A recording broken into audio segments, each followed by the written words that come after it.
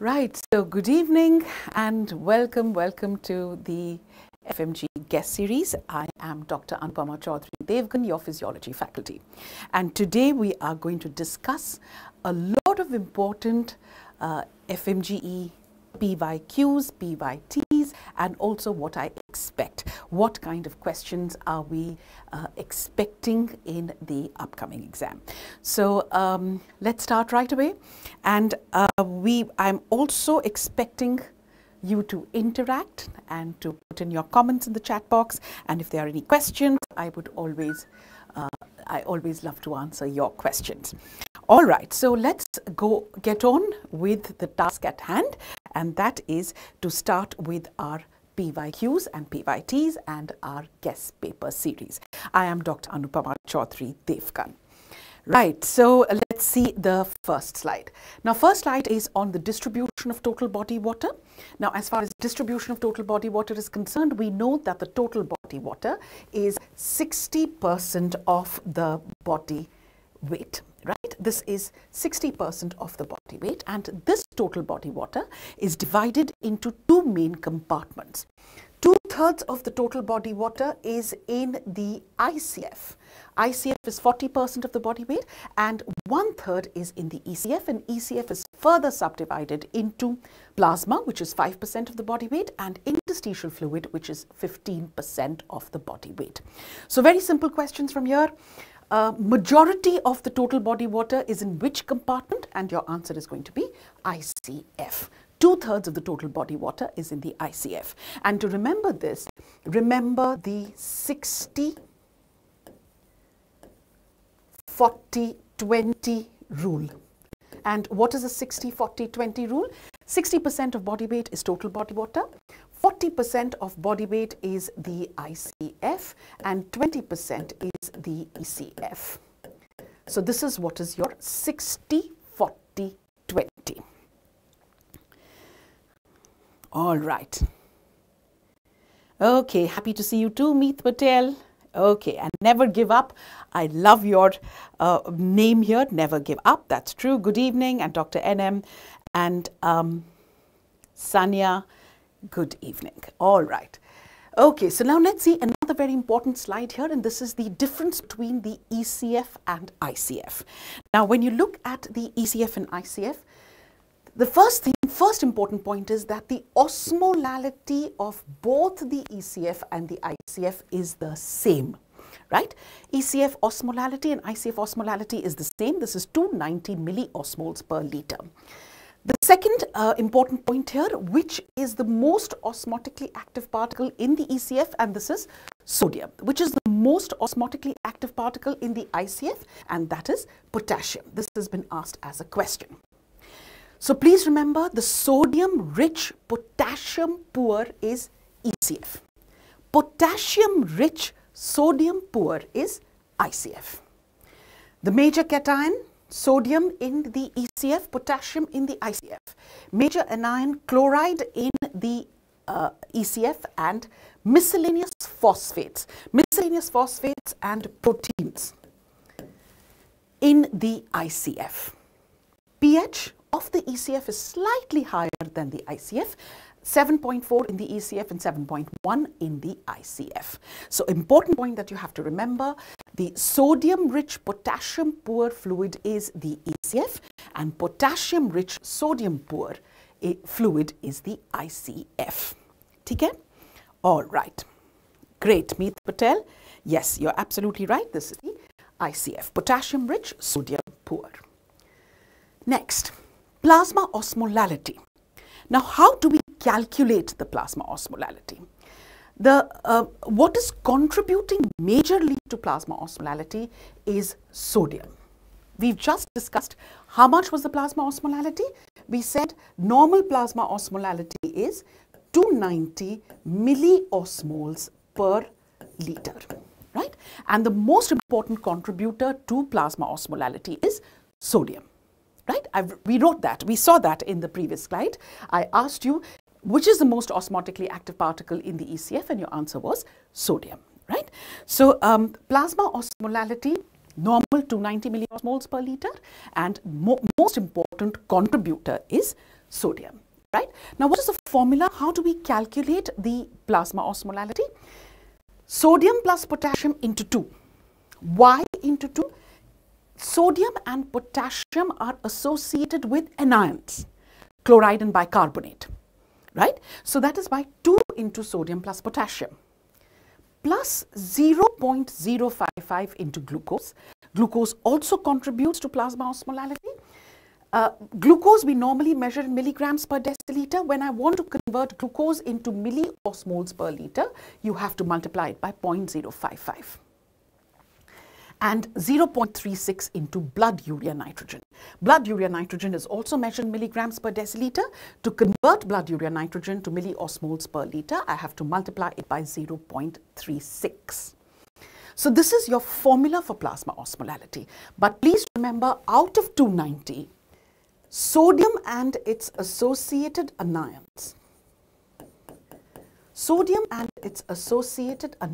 contribute 270 out of 290, right? So the major contributor to plasma osmolality,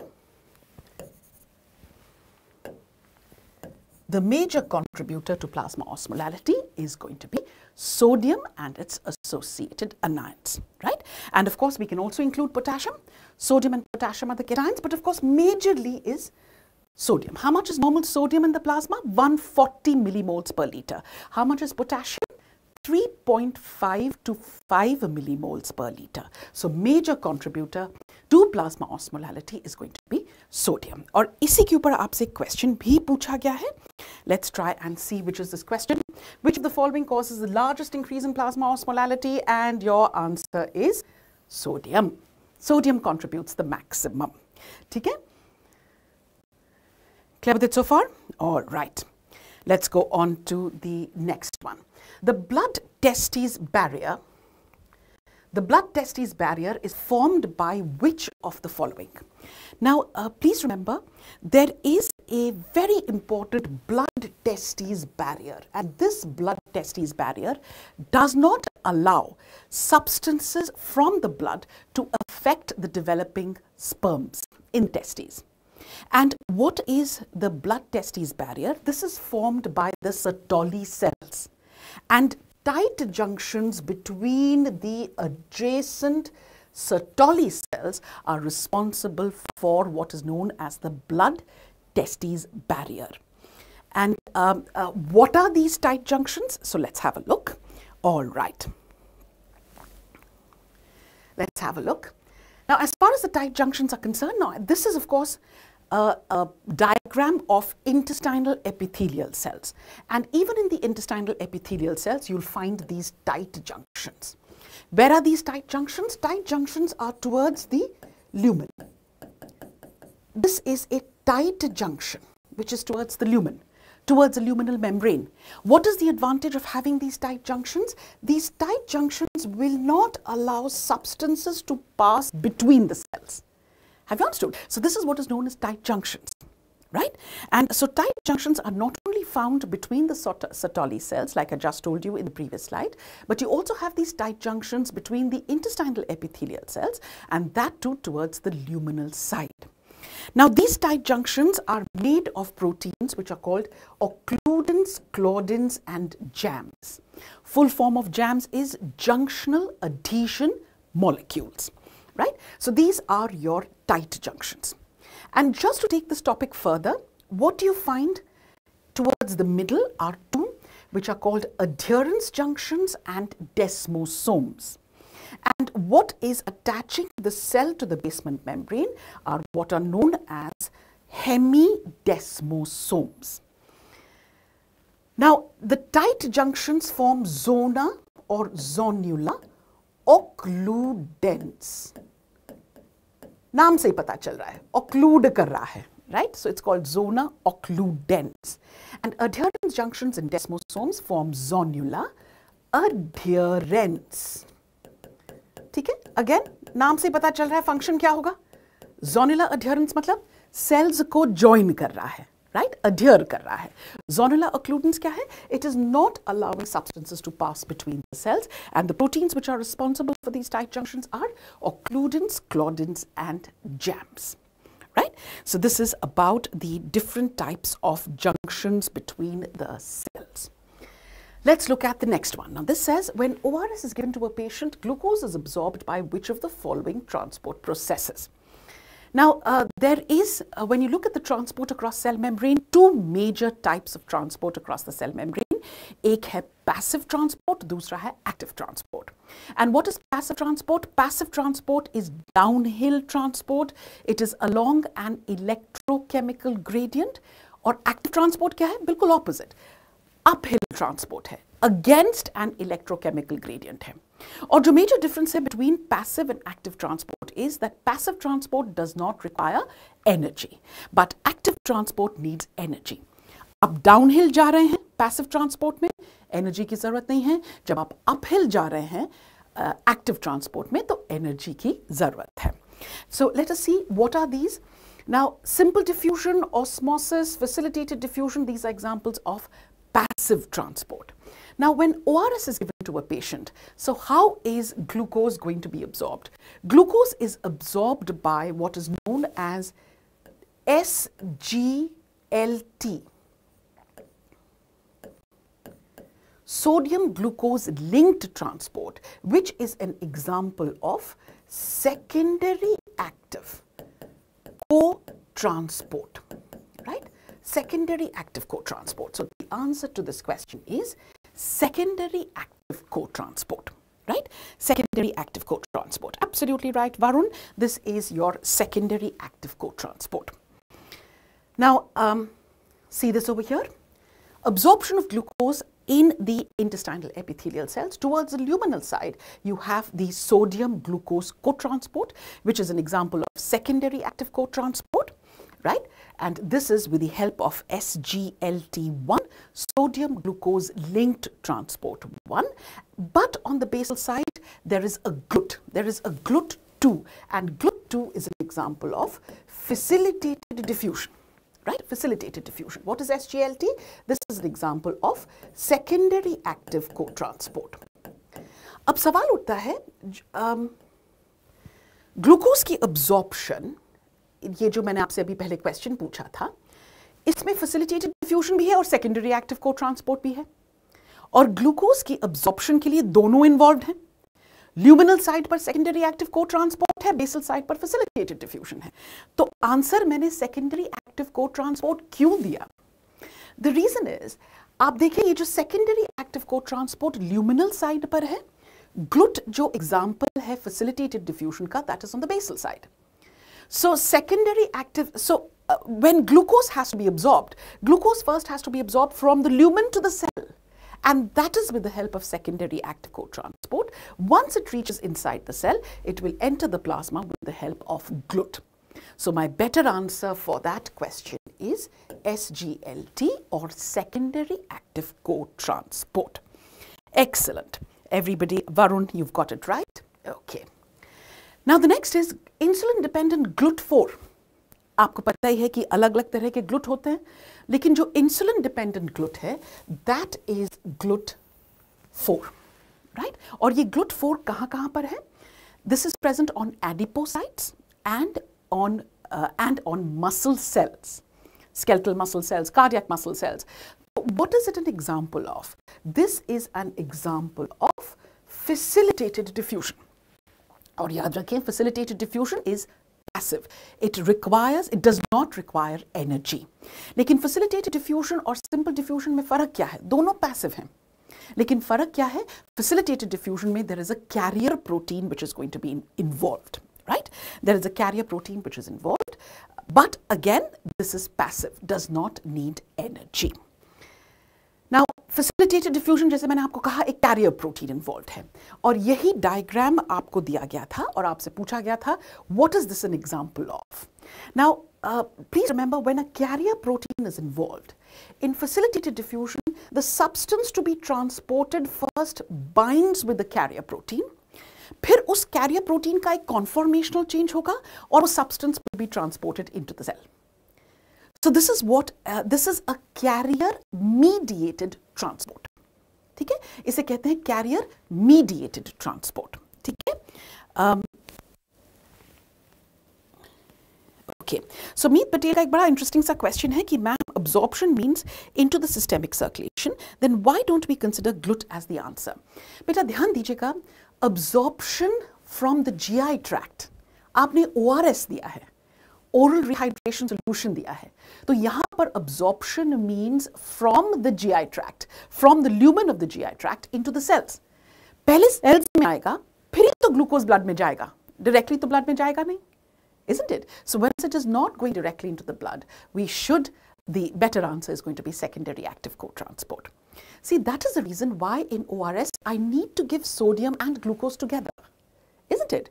Both sodium and glucose are in the ORS. Hana? Because we need both for the absorption of sodium. We need both of them together for absorption of both sodium and glucose. Isn't it? All right. Okay, so this is a carrier mediated transport. और जब भी कोई carrier involved होता है, there is always a maximum rate of transport, जिसे कहते हैं transport maxima, maximum rate of transport. A carrier mediated transport such as facilitated diffusion will show you a transport maxima. And why transport maxima? Why is there maximum rate of transport? क्योंकि जो carrier protein है, it tends to get saturated. So there is going to be a maximum rate of transport. ठीक है? And that is known as transport maxima. And please remember, कहाँ पर आपको transport maxima मिलेगा? किस तरह की transport में आपको transport maxima मिलेगा? This will be seen in facilitated diffusion, not in simple diffusion. Have you understood? Simple diffusion में जो transport है, it is directly proportional to the concentration gradient. It is directly proportional to the concentration gradient.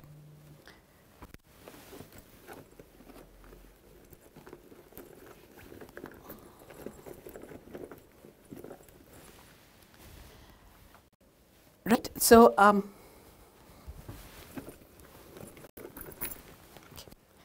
sorry, this is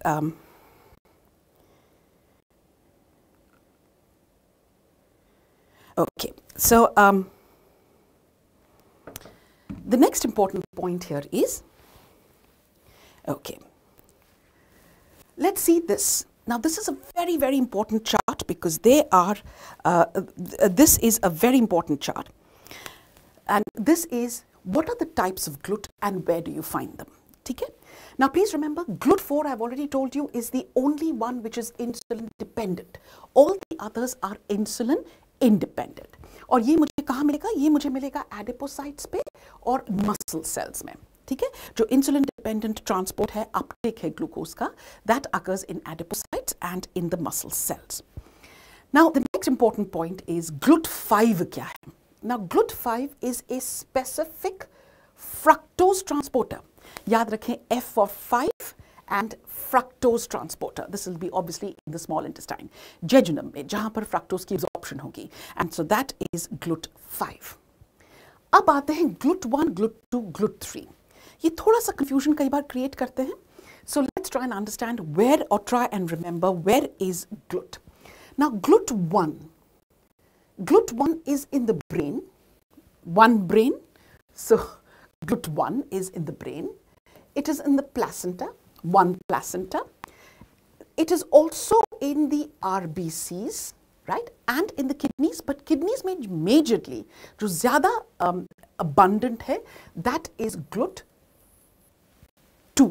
Two kidneys, so GLUT2 is more abundant than GLUT1 in the kidneys.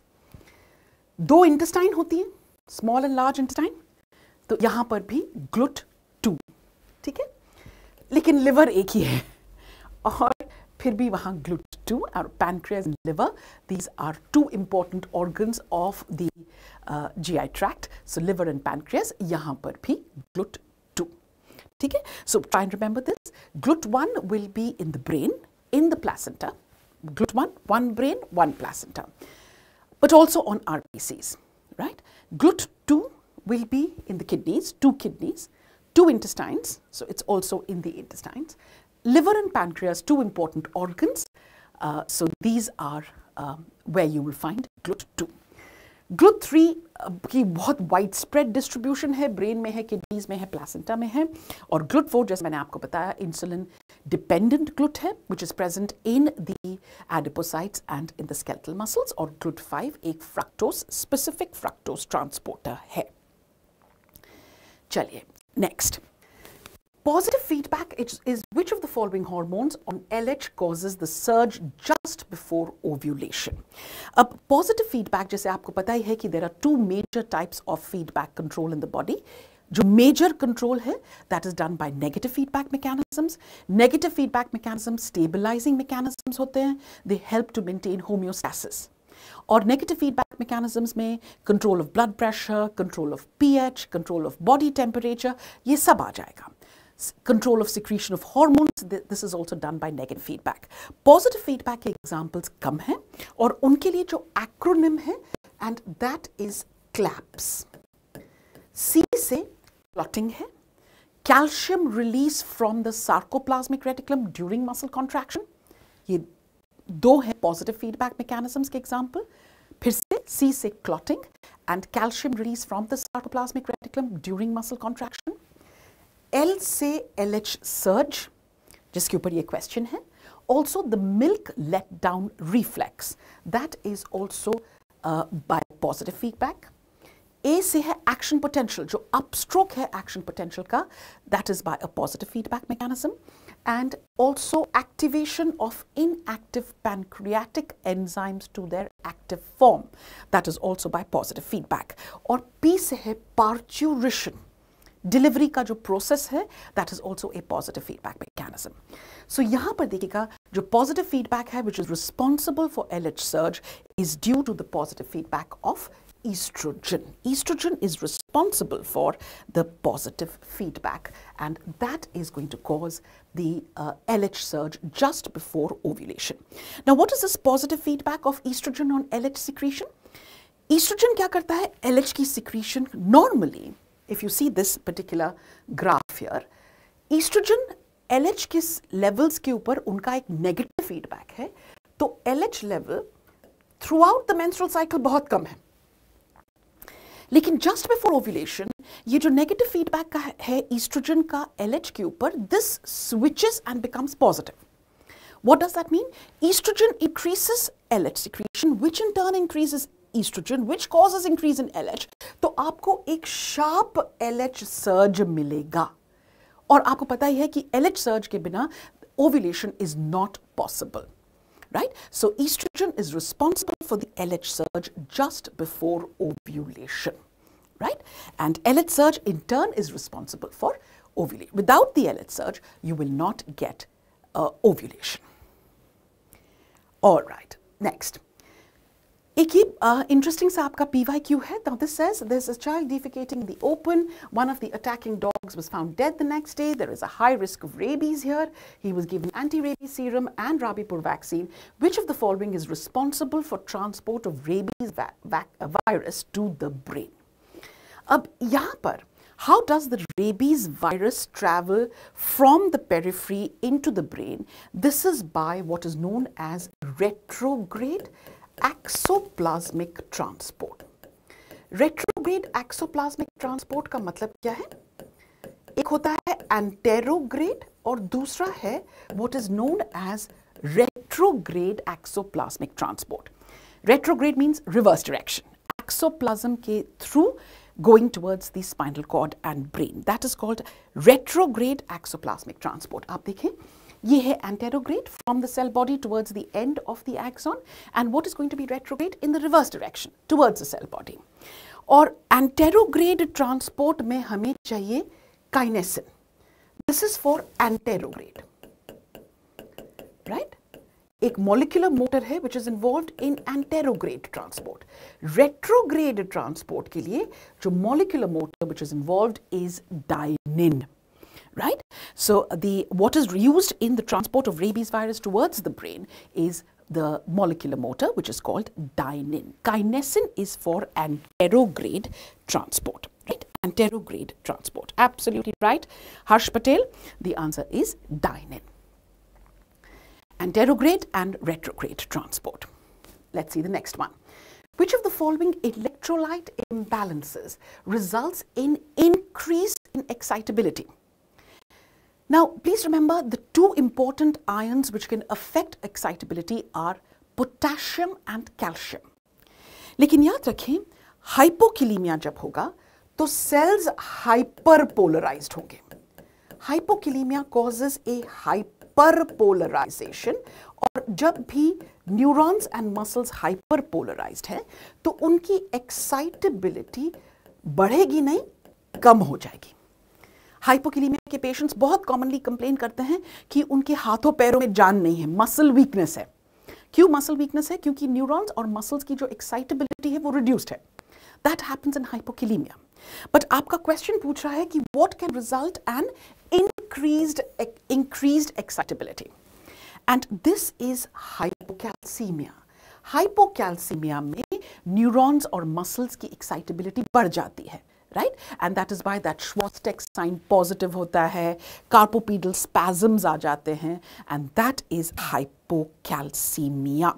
Harsh Patel, hyponatraemia does not affect excitability. Hyponatraemia से plasma osmolality कम होगी लेकिन excitability पे कोई असर नहीं होगा. ठीक है? एक्साइटेबिलिटी मतलब उनका जो सेल्स का रिस्पॉन्स है, न्यूरॉन्स और मसल्स, दो ही एक्साइटेबल सेल्स हैं बॉडी में, न्यूरॉन्स एंड मसल्स, उनका रिस्पॉन्स ज्यादा है, right? So increased excitability that will be seen in hypocalcaemia. हाइपोकिलीमिया में नहीं दिखाई देगा. हाइपोकिलीमिया में in fact there is a decreased excitability. Is that clear? हर्ष रावत, ठीक है? मीत पटेल, बिल्कुल सही है आपका answer, that it is hypocalcaemia.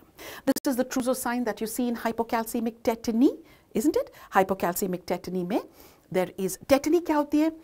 Tetani और टेटनस में फर्क है. Tetany में there is an increased excitability because of change of electrical property. Tetanus is a state of sustained contraction. ठीक है? तो hypocalcemia causes tetany, increased excitability, right? And that is your that is the reason for hypocalcemic tetany. So Meet Patel says, ma'am, what if hypokalemia is one of the options? Sorry, hyperkalemia. Hyperkalemia में yes, there is an increased excitability, but बेटा वो नहीं देंगे ना आपको options, दो options इतने both hypocalcemia and hypernatremia will increase the excitability, but obviously since hyperkalemia is not there, so I would the answer is hypocalcemia. But yes, mild to moderate hyperkalemia does cause an increase in excitability, लेकिन severe hyperkalemia decreases excitability. तो भी मेरा answer hypocalcemia ही होगा. ठीक है? All right. Okay, now let's see this. A patient with HbA1c of 11.4% has come to your clinic with severe pain in his feet at night. Now, which are the pain-carrying fibers which are affected here? And that is type C, right? Pain-carrying fibers are type C fibers. The pain that we suffer from is type C. So, the answer to this question will be pain. Pain fibers will be type C. ठीक है? All right. Next, देखिएगा. Now, this is on muscle physiology, and this is a very important electron microscopic picture of the sarcomere, right?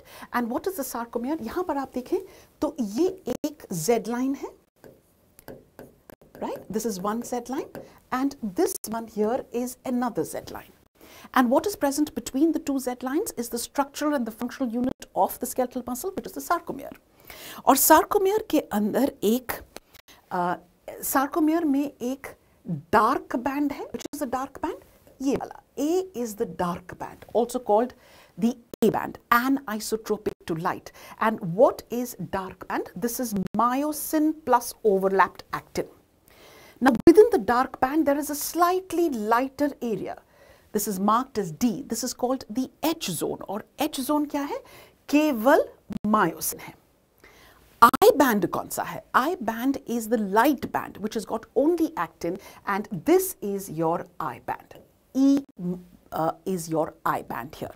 This is only actin. लेकिन ध्यान दीजिए half of I band एक sarcomere में है और half of I band is in the neighboring sarcomere, and B is half of an I band, right? So this is as far as your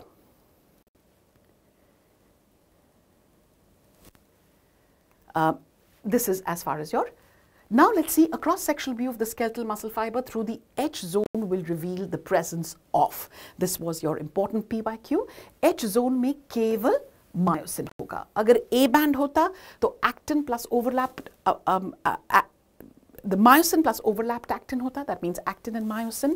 और अगर I band होता तो only actin, right? And this would have been the A band.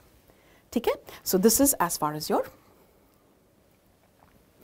So Shubham says, please एक बार fast और slow pain को differentiate करें. देखिए, what is fast and slow pain? Slow pain is carried by pain is of two types, fast as well as slow pain. बड़ा एक common सी observation है. जैसे for example आप किसी गर्म चीज़ को अगर accidentally touch करते हैं तो आपको एक sharp pain feel होता है, which is carried by the A delta fibers, which makes you withdraw your hand, right? That is a protective pain, which is making you withdraw your hand. That is your fast pain.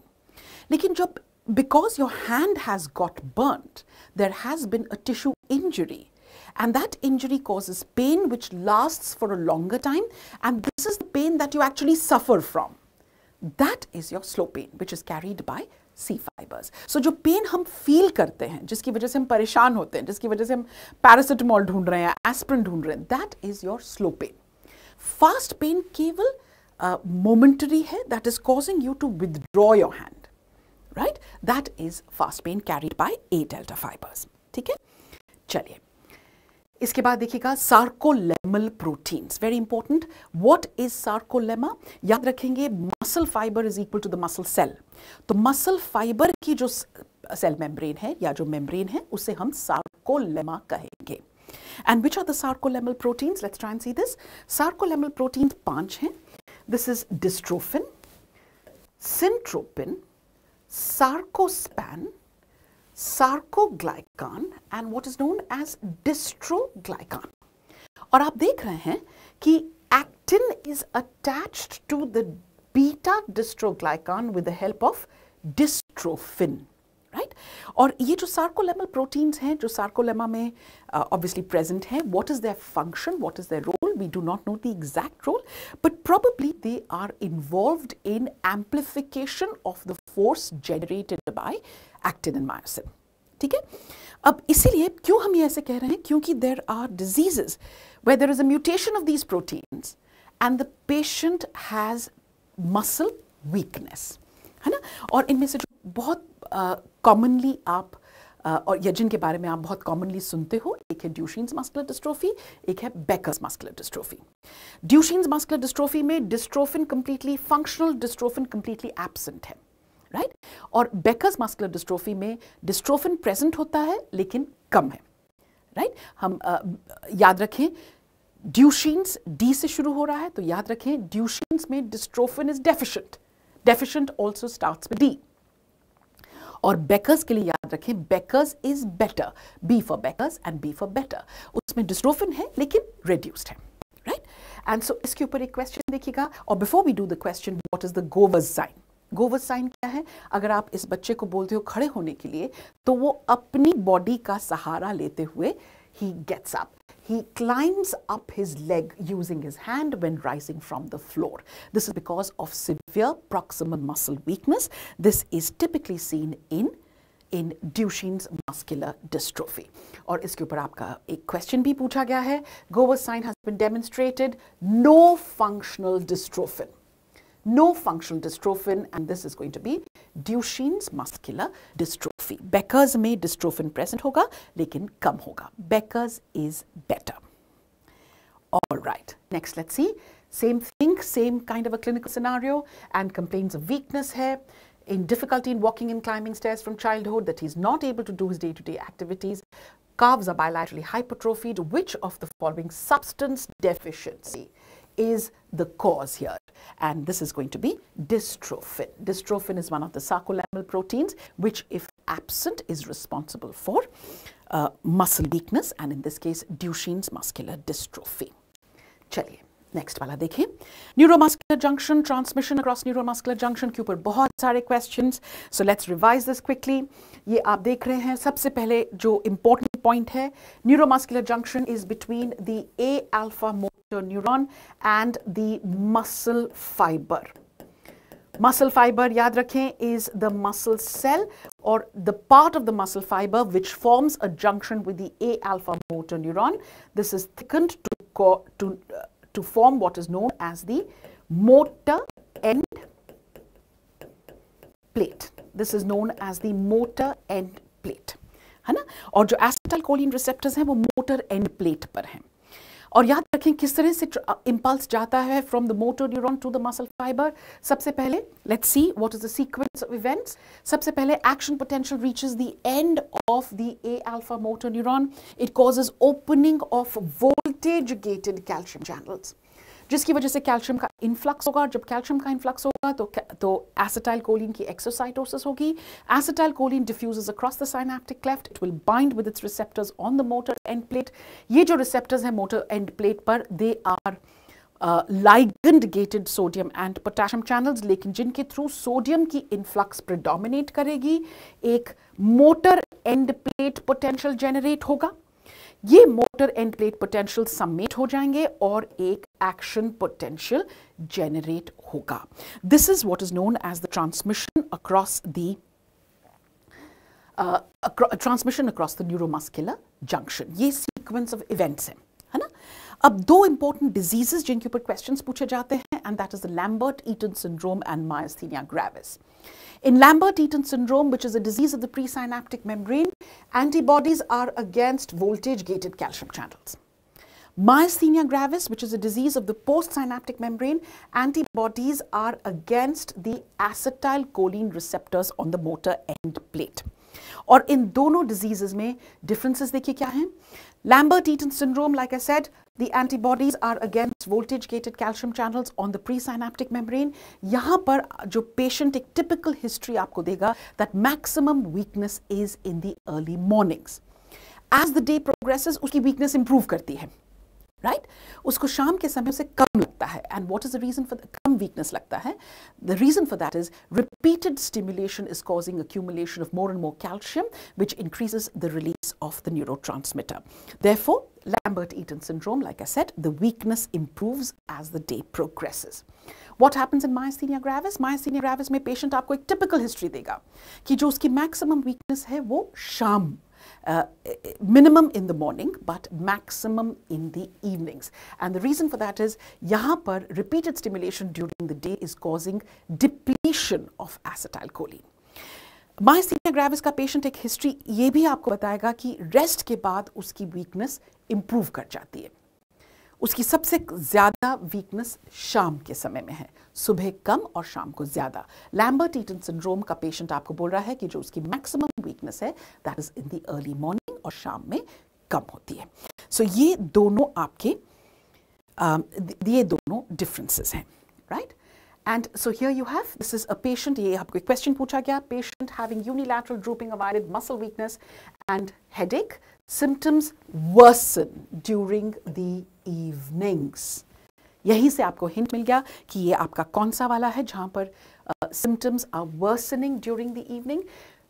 Patient feels better while taking neostigmine. What is the most probable cause of this patient's condition? And that is going to be myasthenia gravis. ठीक है, myasthenia gravis. All right. Now let's have a look at some important topics in central nervous system. Central nervous system में सबसे पहले जो आपसे commonly questions पूछे जाते हैं that is regarding receptors. Now receptors के ऊपर सबसे पहले आप देखें Pacinian corpuscle क्या है? Pacinian corpuscle is a receptor for fast vibration and for deep pressure. Question आपसे पूछा गया, deep pressure का receptor कौन सा है? And that is Pacinian corpuscle. अब ये Pacinian corpuscle कहाँ पर located है? Pacinian corpuscles joint capsules में हैं। ये Pacinian corpuscles have a deep location in the skin, in the fascia in the muscles, right? So they are also responsible for deep pressure. Nerve fiber associated is going to be A beta.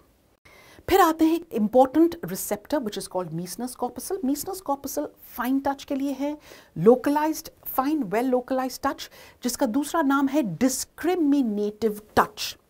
याद रखें 2-point discrimination अलग चीज़ है, fine touch को discriminative touch भी कहा गया है और आपसे क्वेश्चन भी पूछा गया कि डिस्क्रिमिनेटिव टच का रिसेप्टर कौन सा होगा and your answer should be Meissner's corpuscle. Meissner's corpuscle is for fine, well localized touch. It is also meant for texture, for topognosis. Topognosis is for what kind of a surface is it, right? And also for slow vibration, nerve fiber is A beta. Meissner's corpuscle कहाँ पर होते हैं? Meissner's corpuscles, glabrous skin. What is glabrous skin? Non-hairy skin. That is Meissner's corpuscle. जैसे fingertips में 60% of the receptors in the fingertips are Meissner's corpuscles. Right? And these Meissner's corpuscles are used for fine, well localized touch, texture के लिए, topognosis के लिए. ठीक है?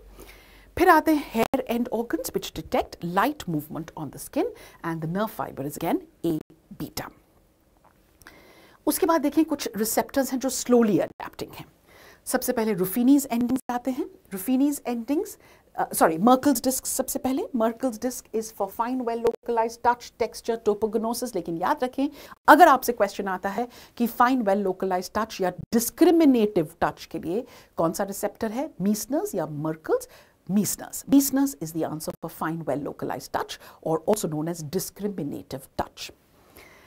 फिर Ruffini's endings are also meant for fine, well localized touch and for prolonged pressure.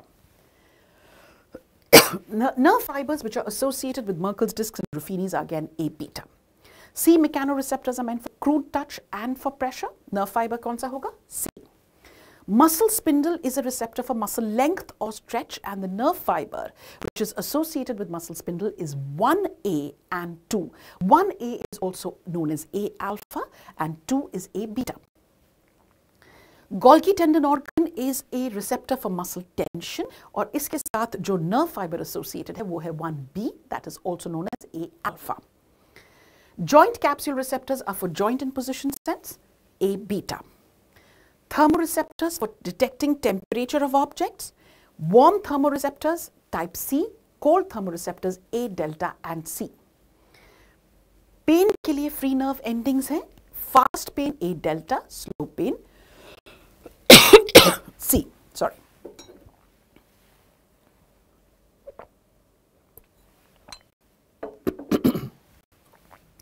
So these are your receptors, different receptors and which are the nerve fibers which are associated. Position sense के लिए muscle spindles, Golgi tendon organs और joint capsule receptors का major role है. What is position sense? This is also known as proprioception. Proprioception, right? इनका major role है. So let's look at the next question. You are performing a CNS examination on a patient with a stroke. With his eyes closed, you move his big toe up or down while holding his metatarsophalangeal joint. ये typical आपको describe किया गया है किस तरह से हम किसी भी patient में कोई भी CNS का patient है उसमें हम proprioception या joint and position sense को किस तरह से टेस्ट करते हैं बिल्कुल इसी तरह से isn't it? You ask him to state the position of the joint and which of the following fibers is responsible for transmission of sensation. So basically आपसे एक क्वेश्चन पूछ रहा है कि proprioception या proprioception जैसे भी आप इसे बोले उसका nerve fiber कौन सा है. Now if you see this, I just told you that proprioception के लिए ये 3 receptors हैं, muscle spindles, Golgi tendon organs and joint capsule receptors. और कौन से nerve fibers हैं? A alpha, A beta, A alpha, A beta, right? So it becomes very confusing that what should I answer? Now the better answer here is going to be A alpha. A alpha is a better answer here. A alpha because ध्यान दीजिएगा जो fastest conducted sensation है that is proprioception या proprioception and A alpha. But दोनों A alpha और A beta दोनों ही involved हैं लेकिन slightly better answer will be A alpha. चलिए उसके बाद आप आ जाएं.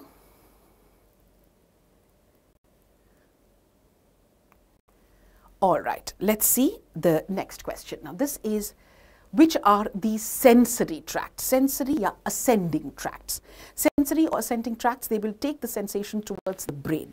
The sensory or the ascending tracts, these are divided into posterior columns, spinothalamic tracts, and the spinocerebellar tracts. Now, when you look at the posterior columns जिनको हम कहते हैं dorsal columns, which are also known as the dorsal column medial lemniscal pathway. Now, in the posterior columns, the sensations which are going to be carried are fine touch, localization, two-point discrimination, vibration, conscious proprioception, stereognosis, and the ability to judge the different degrees of pressure. When you look at spinothalamic tracts, you've got two of them, lateral spinothalamic tract and the anterior spinothalamic tract. Lateral spinothalamic tract is for pain and temperature. Anterior spinothalamic tract is for crude touch, itch, tickle, sexual sensations, and for baroganosis. Pressure आप देखिए दो जगह दो tracts लेके जा रहे हैं. Anterior spinothalamic tract is for detection of pressure and posterior columns is meant for ability to judge the different degrees of pressure. Spinocerebellar tracts are meant for unconscious proprioception. अब देखिएगा conscious proprioception is posterior column and unconscious proprioception is spinocerebellar tracts. दोनों conscious और unconscious proprioception में फर्क क्या है? Now, you must understand, unconscious cerebellum is not a part of your conscious brain.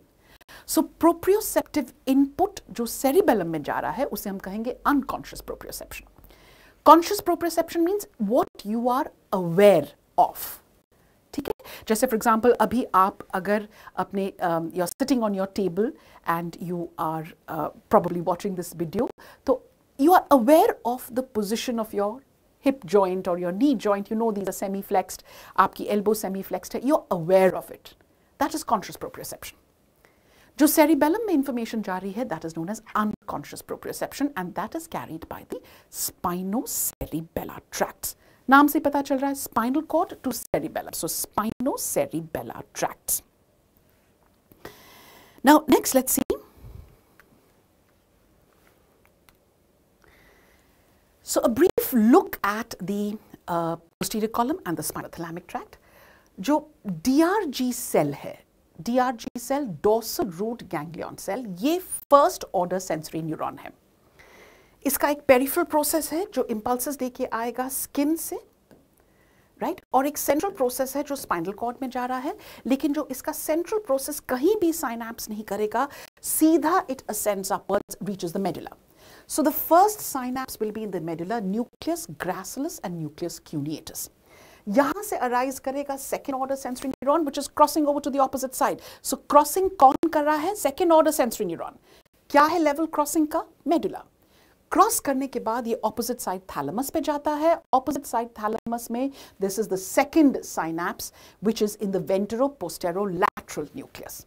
वहाँ से arise करेगा ये हमारा third order sensory neuron which goes into the sensory cortex और हमारा sensory cortex कौन सा है? Precentral या post-central gyrus? Post-central gyrus. Brodmann's areas 3, 1 and 2. Right? So this is your posterior column. फिर से एक बार. First order sensory neuron DRG cell है. First synapse medulla में है. यहाँ से second order sensory neuron arise करेगा which crosses over to the opposite side and it goes to the opposite side thalamus, कौन सा nucleus? Ventero-posterolateral nucleus और वहाँ से arise करेगा third order sensory neuron which goes into the sensory cortex. So this is your posterior column. फिर देखते हैं what is the spinothalamic tract. First order sensory neuron यहाँ पर भी वही है DRG cell. लेकिन इसका जो first synapse है that is in the spinal cord itself. Spinal cord के dorsal horn में ही first synapse है. Either at the level of entry into the spinal cord or 1 to 2 levels above. यहाँ से arise करता है second order sensory neuron which crosses over to the opposite side, ascends upwards. Second synapse यहाँ पर भी thalamus में है, ventero-posterolateral nucleus जहाँ से third order sensory neuron goes to the sensory cortex. ध्यान दीजिएगा दोनों posterior column और spinothalamic tracts में the crossing is done by the second order sensory neuron. But the level of crossing is different. In the case of posterior column, it was the medulla. In the case of spinothalamic tract, it is at the level of the spinal cord itself. Right so ये हमारा एक question इसके ऊपर, डेकसेशन of ascending spinal pathways कहाँ पर हो रहा है? डेकसेशन का मतलब crossing over to the opposite side. Where is it taking place? And we know, we just discussed that spinothalamic tract is spinal cord and posterior columns will decussate in the medulla. So my answer to this question is C. ठीक है? All right. I think all of you seem to have got it correct if this is the question that you were answering. All right. Let's see the next one. So the same thing, posterior column and spinothalamic tract, which I've already discussed with you. फिर आते हैं descending tracts पर. Now descending tracts दो तरह के हैं. There is medial descending tracts and there are these lateral descending tracts. पहले medial descending tracts को देखते हैं. Medial descending tracts are meant for control of axial muscles, tone and posture में. कौन से हमारे मीडियल डिसेंडिंग ट्रैक्ट्स हैं? Anterior corticospinal, वेस्टिबुलोस्पाइनल, tectospinal, रेटिकुलोस्पाइनल. रेटिकुलोस्पाइनल is divided into pontine and or excitatory and medullary or inhibitory. And when I look at the lateral descending tracts are meant for control of distal muscles, just say small muscles of the hand. So these are involved in fine skill movement. दो हैं आपके lateral descending tracts, एक है lateral corticospinal tract जिसे हम pyramidal tract कहते हैं, and number 2 is rubrospinal tract. तो ये broadly are your descending tracts. Tone and posture के लिए medial descending tracts, movement fine skill movement के लिए लैटरल डिसेंडिंग ट्रैक्ट्स. ठीक है? अब आते हैं एक बहुत इंटरेस्टिंग टॉपिक पर जो बहुत बार पूछा गया है, and that is your ब्राउन-सीकार्ड syndrome. ब्राउन-सीकार्ड syndrome में आप देख रहे हैं जैसे ये क्रॉस सेक्शन स्पाइनल कॉर्ड का दिखाया गया है, तो ये जो येलो में है ये सेंसरी ट्रैक्ट्स हैं. Right? Sensory tracts. This is the posterior column. ये spinocerebellar tracts हैं, ये spinothalamic tracts हैं. और ये जो आप green में देख रहे हैं, ये हमारे descending motor tracts हैं. जब हम hemisection, जब किसी patient का एक hemisection of spinal cord होता है, then it gives rise to what is known as the Brown-Séquard syndrome or the hemisection of the spinal cord. Now to remember hemisection of spinal cord, what is going to happen? Remember these 4 points. Brown-Séquard, bus stop याद रखिए. Brown-Séquard में temperature pain of the opposite side will be lost. Second point, touch is least affected क्योंकि touch का dual transmission है. Opposite side spinothalamic tract and same side posterior column. Right? So touch is going to be least affected. All other sensations, which are the posterior column sensations, these are lost on the same side. Motor paralysis will be same side. ये 4 important points आपको याद रखने हैं. Bus stop, ब्राउन-सीकार्ड में temperature pain of opposite side will be lost, of course below the level of legion. Touch is least affected, all other sensations lost on same side, and motor paralysis same side. So this is your ब्राउन-सीकार्ड. और इसी के ऊपर आपको question, एक sample question देखिएगा. Brown-Séquard leads to damage to which of the following? Is it going to be ascending sensory and descending motor pathways? Descending sensory pathways have to be ascending, and motor pathways are all descending. So answer to this question will be both ascending sensory and the descending motor pathways. ठीक है? चलिए अगला देखिएगा. Speech के ऊपर बहुत सारे question, वर्निकेज and Broca's areas पे बहुत सारे क्वेश्चंस आते हैं, तो इसको भी रिवाइज करना बहुत इंपॉर्टेंट है. वर्निकेज एरिया क्या है? Right, 2 important areas, Broca's, वर्निकेज. Wernicke's area is what is involved in comprehension of speech. Not only speech, it is involved in the comprehension of written as well as the spoken word. So this is your Wernicke's area. Right? Wernicke's area कहाँ पर है? This is in the posterior end of the superior temporal gyrus. जैसे आप यहाँ देख रहे हैं, Wernicke's area, posterior end of superior temporal gyrus, and this is involved in comprehension not only of the spoken word but also the written word. तो अगर इस area का लीजन है, Wernicke's एरिया का लीजन है, तो वो कुछ भी समझ नहीं पाएगा, लेकिन वो बोल पाएगा. और वो जो कुछ भी बोल रहा है, that is making no sense. It is also called nonsensical speech, or it is also called fluent aphasia. Broca's area देखें, Broca's area, this is involved in the motor aspect of speech. और ये कहां पर है? This is located in the inferior end of the motor cortex in the frontal lobe. जो pre central gyrus है उसका जो लोअर मोस्ट पार्ट है, that is the Broca's area. Very large area which involves the muscles of face, tongue, larynx, etc. are all represented here. That is the Broca's area. It is involved in motor aspect of speech. तो अगर इस area का legion है तो वो समझ पा रहा है क्योंकि उसका वर्निकेज एरिया इंटैक्ट है, लेकिन अब वो आर्टिकुलेट नहीं कर पा रहा है, बोल नहीं पा रहा है। So the aphasia is known as non fluent expressive और मोटर एफेजिया। फिर आता है angular gyrus. Now this is the angular gyrus. Angular gyrus is involved in processing of visual information and the written word. And the aphasia, if there's a lesion only of the angular gyrus, the kind of aphasia it gives rise to is known as anomic aphasia. मतलब उसको समझ आ जाएगी। For example, अगर आपने उसे एक बस की पिक्चर दी है तो वो बोल पाएगा कि इसमें लोग बैठ के एक जगह से दूसरी जगह जा रहे हैं, लेकिन वो ये नहीं डिस्क्राइब कर पाएगा, ये नहीं बता पाएगा कि उसका एग्जैक्ट नाम क्या है। What is it called? Is it a bus? Is it a truck? Is it a jeep? Is it a car? He will not be able to tell you that. So that is called anomic aphasia. Right? So these are the two important areas, Broca's or motor aspect of speech and Wernicke's areas, which is involved in comprehension of speech. Not only speech but also the written word. ठीक है? जी, बिल्कुल।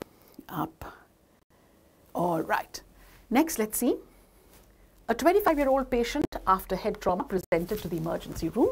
On neurological examination, he was found to have normal handwriting and could copy shapes of objects but could not speak, right? Localized lesion, he could not speak. He's not able to speak, so this is the motor aspect. He's able to comprehend, so this is going to be Broca's. Broca's area is going to be affected here. ठीक है? All right, let's see the next one. In which stage of sleep are K complexes and sleep spindles going to be seen? Right? याद रखें जो EEG waves हैं, they are, to remember them, आप याद रखें D-tap. As you go from delta to beta, there is a decrease in the amplitude. Decrease in the amplitude मतलब जो delta wave है उसका amplitude सबसे ज़्यादा है, largest amplitude wave है, और frequency बढ़ती जाती है।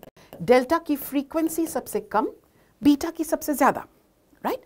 एम्पलीट्यूड डेल्टा का ज़्यादा और बीटा का कम, लेकिन जो फ्रीक्वेंसी है वो डेल्टा की कम और बीटा की ज़्यादा।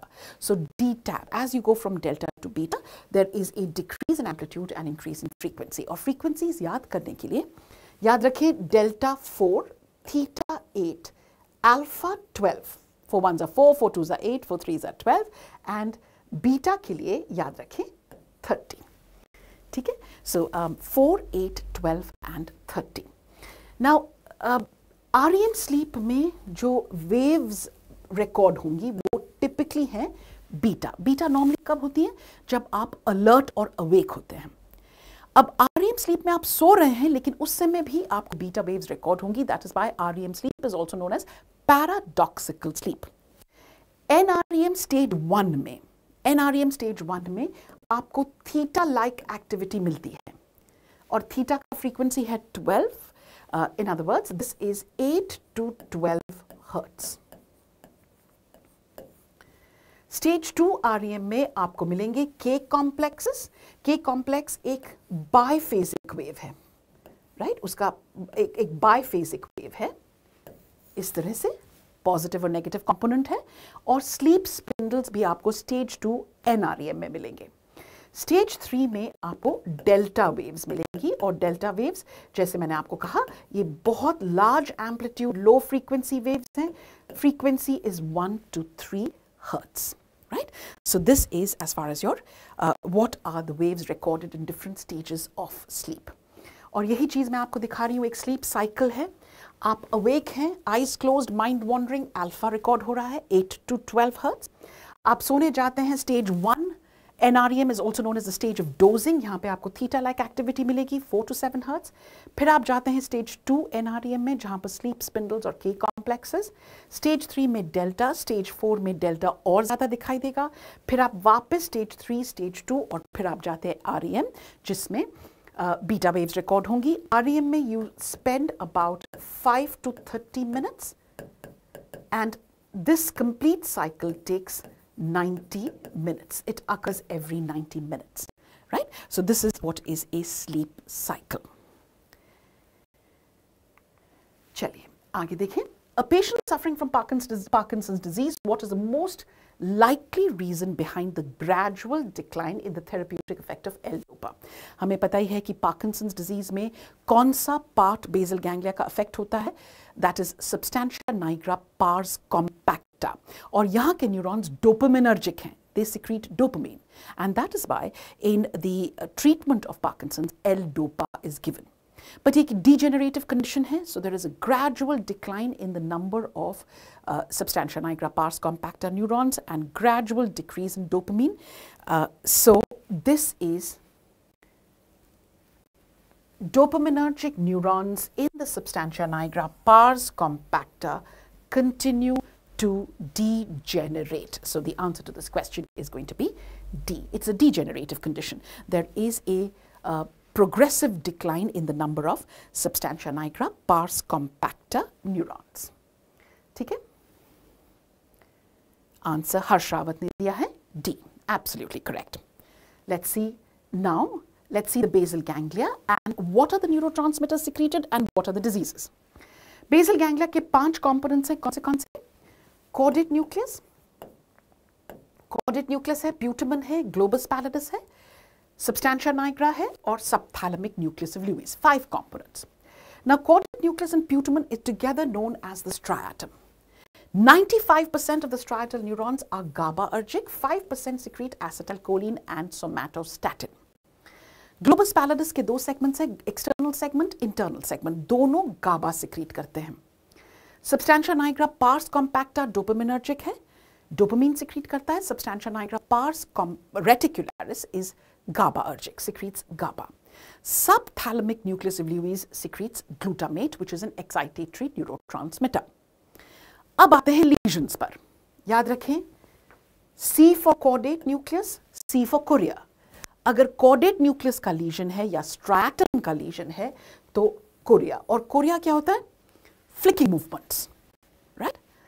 Globus pallidus का lesion है तो athetosis. Athetosis क्या है? Slow writhing movement. That is athetosis. Substantia nigra pars compacta का lesion है तो क्या है? Parkinson's. और Parkinson's में आपको पता ही है कि वो tremors at rest है, shuffling gait है, वो सब है ना? Bradykinesia, akinesia है.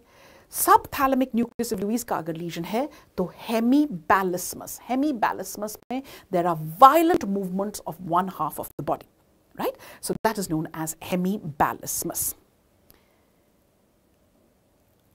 ठीक है? Okay. So ये वाला देखिएगा. एक और question. Okay. I think Dipinder Singh आप बोल रहे हैं कि C option को explain करें. Must be the previous question.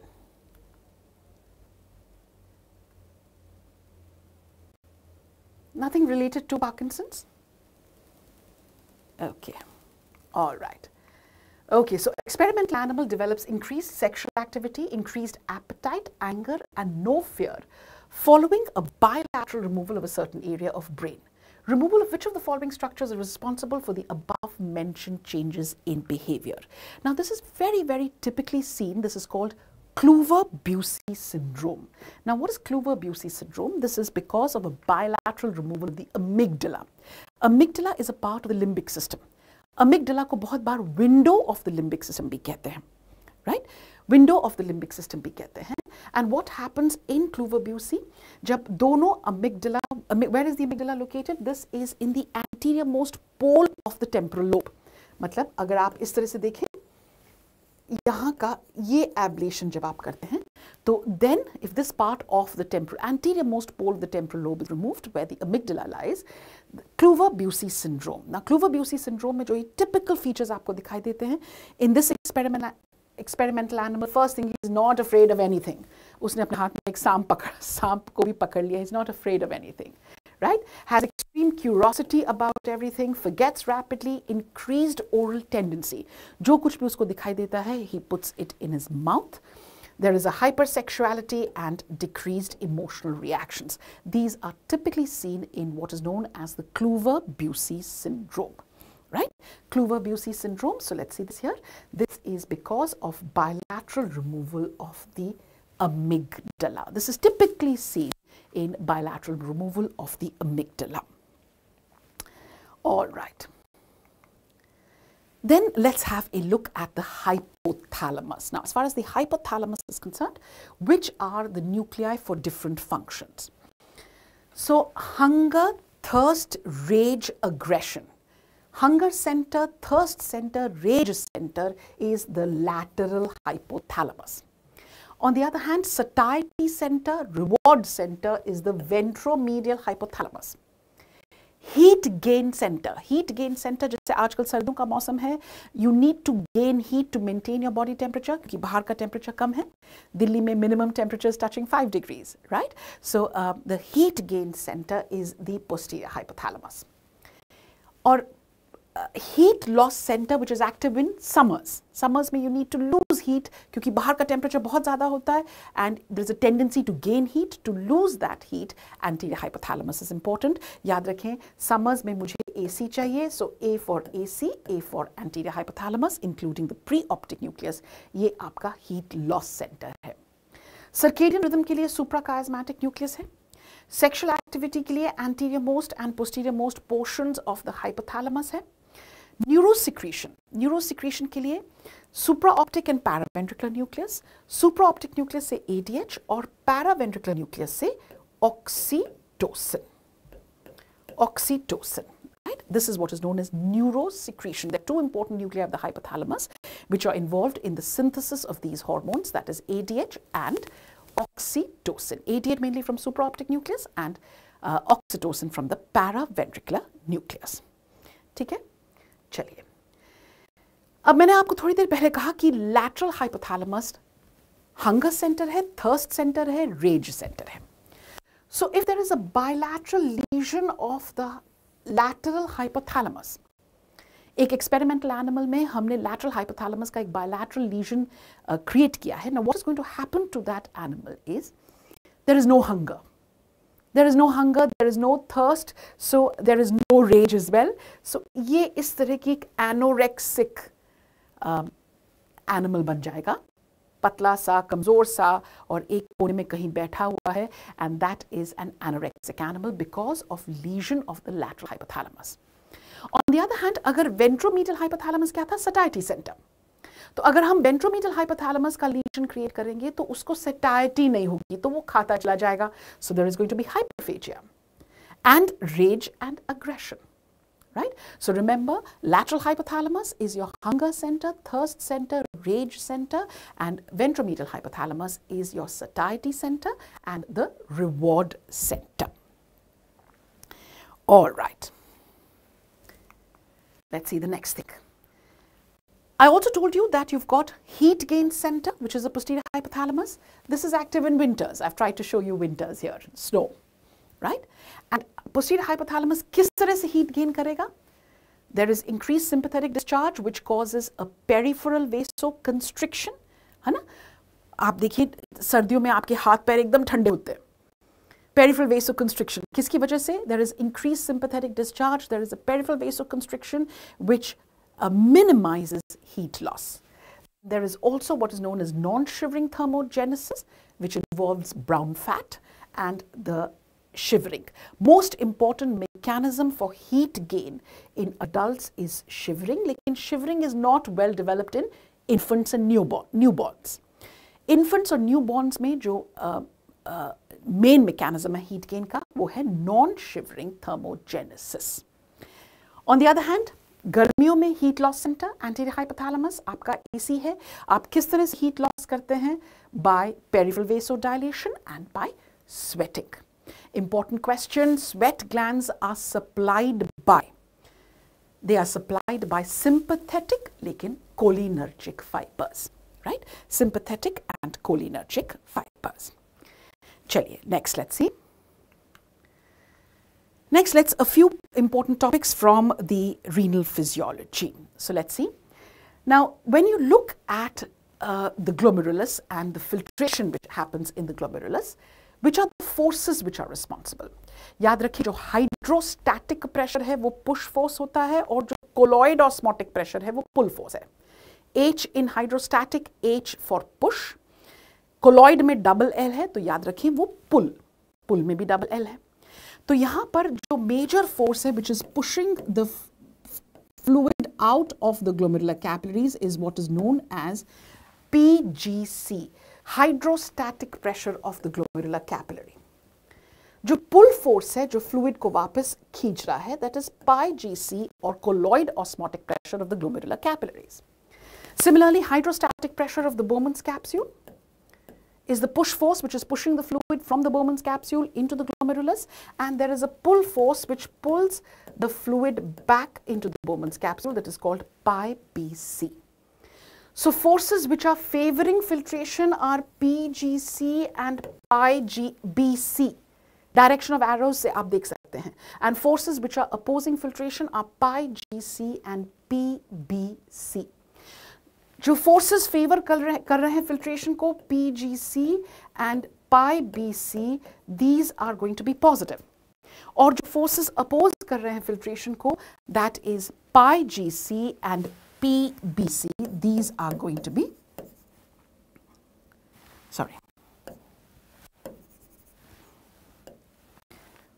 pi GC and PBC, these are going to be negative. तो नेट फिल्ट्रेशन प्रेशर क्या हो जाएगा? PGC minus pi GC minus PBC plus pi BC. Forces जो favour कर रहे हैं फिल्ट्रेशन को वो पॉजिटिव होंगे, जो अपोज कर रहे हैं वो नेगेटिव होंगे, right? So let's see this. Net filtration pressure क्या है? PGC minus pi GC minus PBC plus pi BC. Favouring filtration PGC and pi BC.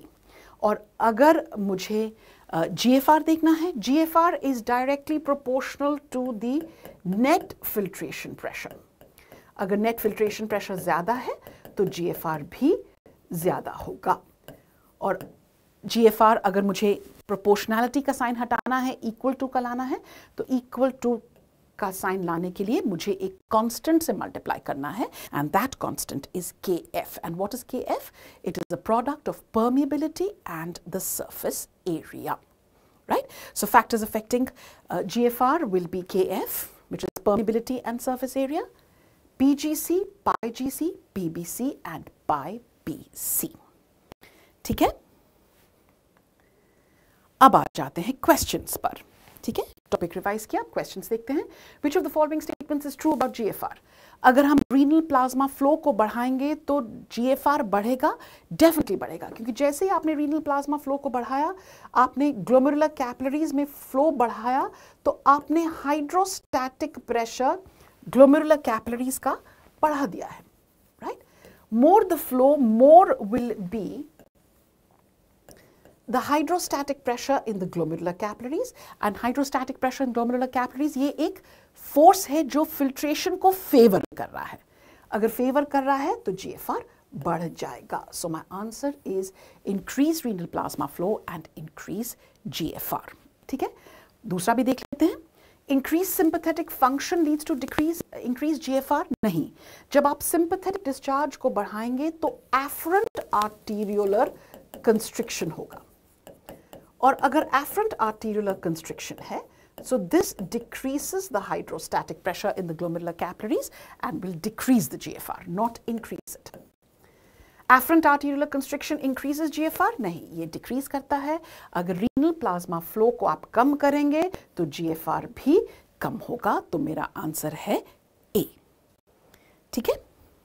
All right.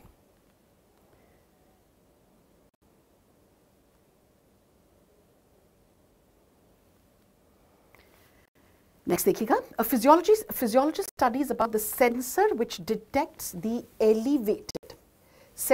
detects the elevated sodium and the decreased GFR. In the given image of the juxtaglomerulus, which of the following structures acts as the sensor? तो यहाँ पर आपको 3 structures दिए हैं और आपसे पूछा गया है कि which is acting as a sensor. Now acting as a sensor is 1, और ये क्या है?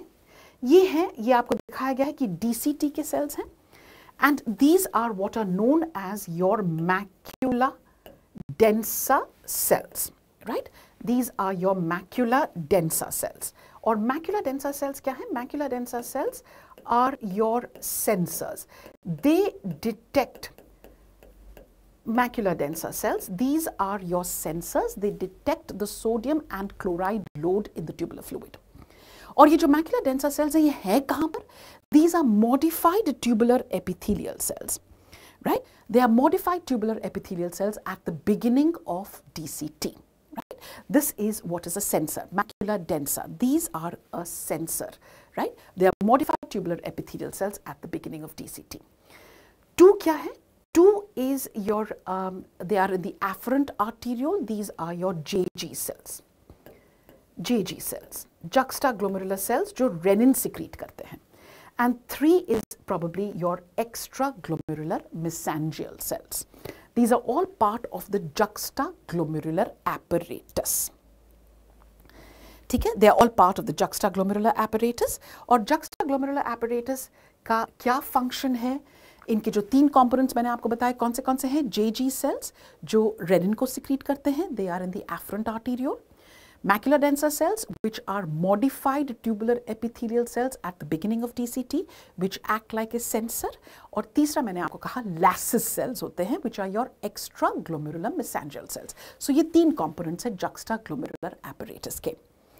Now, the macula densa cells are involved in tubuloglomerular feedback. Tubuloglomerular feedback क्या है? ये एक mechanism है within the kidney which regulates the sodium excretion, right?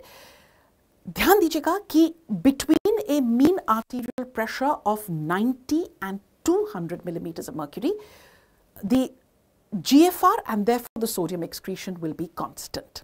Have you understood? This is your tubuloglomerular feedback. ट्यूबुलोग्लोमेरुलर feedback एक mechanism है जो GFR को constant रख रहा है between mean arterial pressures of 90 and 200 millimetres of mercury. ठीक है, तो आप देखें अगर GFR बढ़ता है, राइट, GFR बढ़ा, जब GFR बढ़ेगा तो सोडियम और क्लोराइड लोड ट्यूबुलर फ्लूइड में बढ़ेंगे. This is sensed by the macula densa. मैंने अभी आपको कहा मैक्युला डेंसा क्या है? It is a sensor. It is at these are modified tubular epithelial cells at the beginning of DCT. अब there is in the macula densa cells there is more sodium and chloride reabsorption. जब भी sodium और chloride की reabsorption बढ़ेगी तो sodium potassium ATPase pump की activity बढ़ती है. More pump activity means more breakdown of ATP.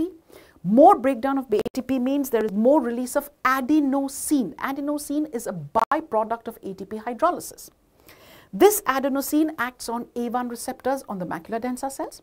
वहां से कैल्शियम रिलीज होगा. ये calcium will act on the smooth muscle cells in the afferent arteriole. Afferent arteriole constrict करेगी जिससे GFR कम हो जाएगा और वापस नॉर्मल पर पहुंच जाएगा. इसे कहते हैं ट्यूब्यूलोग्लोमेरुलर फीडबैक. जो स्टिमुलस है वो ट्यूब्यूल में है. मोर sodium and chloride load in the tubular fluid because of increased GFR.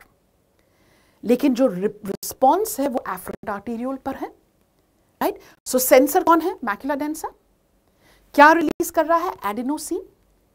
कहां पर एक्ट कर रहा है? एफरेंट आर्टीरियोल पर. Right, and the result is that the GFR will remain unchanged. ठीक है, so this is what is known as your ट्यूबुलोग्लोमेरुलर feedback. Is it okay? Right, next let's go on to a very important graph again which has been asked again and again, and that is renal clearance. Renal clearance. सबसे पहले तो clearance की definition क्या है? What is the clearance of a substance? नाम से पता चल रहा है. Clearance क्या है? Clearance is volume of plasma cleared of that substance in unit time, right? जब भी हम किसी भी substance की clearance बात करते हैं, we want to know the rate at which it is removed from the plasma, right? So it is the volume of plasma cleared of that substance or free of that substance in unit time. और जब clearance की आप formula देखते हैं, वो क्या है? Clearance of a substance X is equal to urinary concentration of that substance into rate of urine flow divided by plasma concentration of that substance. उसको कहते हैं clearance, UV by P. This is a formula for clearance, right? UV by P. Now, ये वाला अगर आप graph देखें तो यहाँ पर हमने प्लाज्मा कॉन्सेंट्रेशन है एक्स एक्सिस पर, यहाँ पर क्लियरेंस है. तो याद रखिए जो ग्रीन में लाइन दिख रही है, this is at approximately 125 ml per minute, that is your GFR, and that is the clearance of inulin. Why clearance of inulin is equal to GFR? क्योंकि inulin एक substance है which is freely filtered, not reabsorbed, not secreted. So the rate at which inulin is removed from the plasma is the rate at which it is being filtered. ठीक है? तो clearance of inulin will be equal to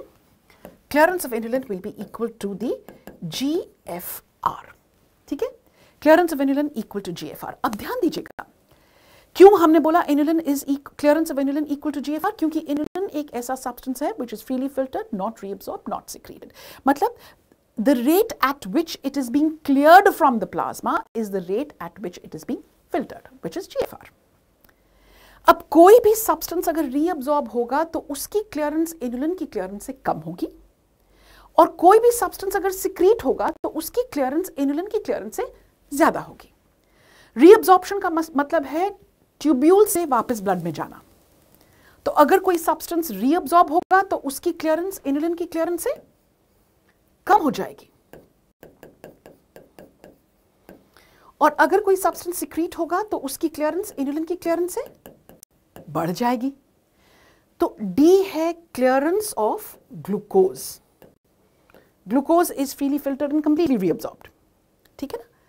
और यहां पर ये है ए is the clearance of para amino हिप्यूरिक acid. Para amino हिप्यूरिक acid is freely filtered and completely secreted in low concentration and incompletely secreted in high concentration. तो इसकी clearance सबसे ज्यादा है. Clearance of creatinine. Creatinine is a substance which is freely filtered and slightly secreted. तो उसकी clearance inulin की clearance से थोड़ी सी ज्यादा होगी. याद रखें clearance of inulin equal to GFR. जितने भी reabsorbed substances हैं उनकी clearance inulin की clearance से कम होगी, जितने भी secreted substances हैं उनकी clearance inulin की clearance से ज्यादा होगा. So A is the clearance of para-aminohippuric acid. B is clearance of creatinine, slightly more than inulin clearance क्योंकि creatinine is freely filtered and slightly secreted. C is the clearance of inulin and D is the clearance of glucose. ठीक है?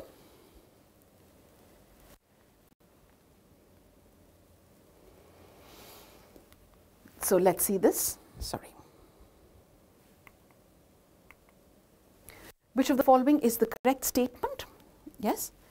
Inulin clearance is little more than creatinine clearance. Wrong. Creatinine is slightly more than inulin clearance. Inulin clearance is little less than creatinine. This is true. Urea clearance will be more than creatinine. No. Urea is a substance which is freely filtered and partly reabsorbed. तो इसकी clearance creatinine की clearance से कम होगी, ज़्यादा नहीं होगी. Urea clearance is same as creatinine clearance, वो भी गलत हो जाएगा. Urea is freely filtered and partly reabsorbed. Creatinine is freely filtered and slightly secreted. तो दोनों की clearance अलग-अलग होगी. All right. इसके बाद आप आ जाएं next important point पर. A 60-year-old case of diabetes mellitus has been noticed on laboratory workup to have microalbuminuria. There is loss of small amounts of albumin in his urine. What is the site of reabsorption of proteins in the filtrate? Proteins अगर filter होते हैं तो they will be reabsorbed only in the PCT. Only in the PCT. ठीक है? Microalbuminuria has small amounts of albumin are present in the urine. They will be reabsorbed in the PCT. Next देखिएगा, principal site of absorption of sodium is going to be which of the following? Very very important question, बहुत बार आ चुका है. ध्यान दीजिएगा, जितनी भी reabsorption है majorly PCT में ही होती है. चाहे वो सोडियम की हो, चाहे वो पोटेशियम की हो, चाहे वो कैल्शियम की हो, चाहे वो क्लोराइड की हो, राइट, चाहे वो बाइकार्बोनेट की हो, all of these are 60% or approximately 2/3 going to be reabsorbed in the PCT itself. ठीक है, सो सोडियम की रीअब्जॉर्प्शन के लिए जो मेजर साइट है वो भी PCT ही है. ध्यान दीजिएगा, केवल मैग्नीशियम को छोड़ के, magnesium is the only one which is majorly absorbed in the thick ascending limb.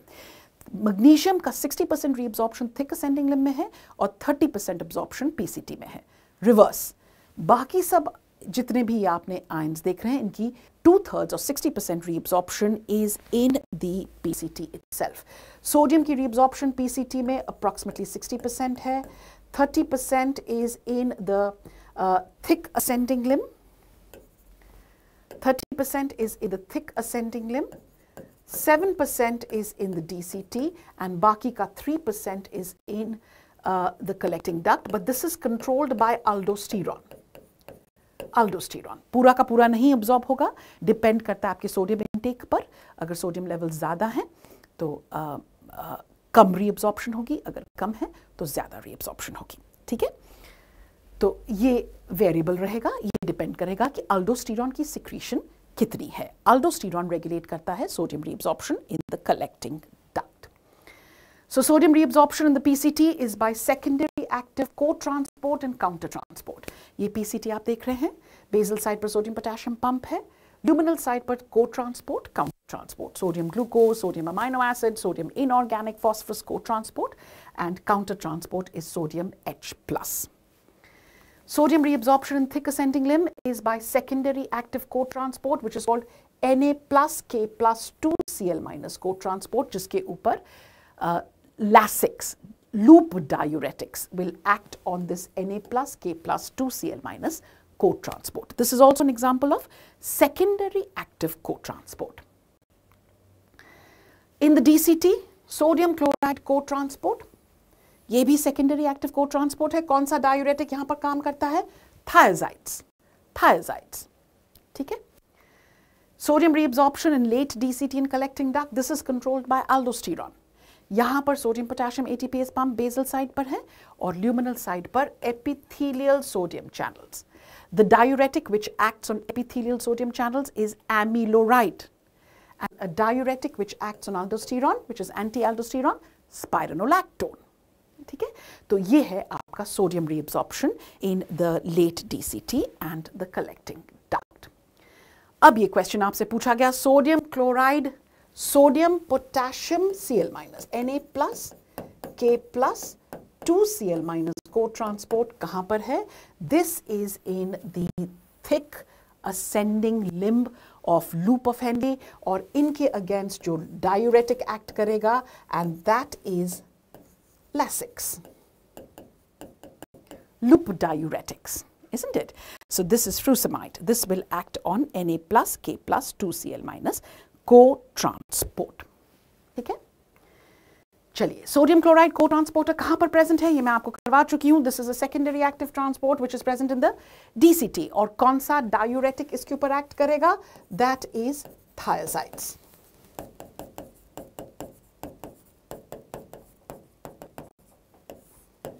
Thiazides.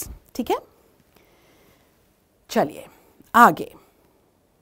Okay. Next, let's see. If a person starts consuming more sodium suddenly, which of the following is the correct statement? Let's see this. अगर आप intake of sodium को बढ़ाते हैं तो excretion of sodium बढ़ेगी? Definitely. Isn't it? अगर आप intake of sodium को बढ़ाएंगे तो अल्डोस्टेरॉन की सिक्रीशन, प्लाज्मा लेवल्स अगर सोडियम के बढ़ते हैं तो अल्डोस्टेरॉन की सिक्रीशन कम हो जाएगी, तो लॉस्ट सोडियम का बढ़ेगा in the urine. Does it decrease the ECF? ना, ये ECF को बढ़ाएगा.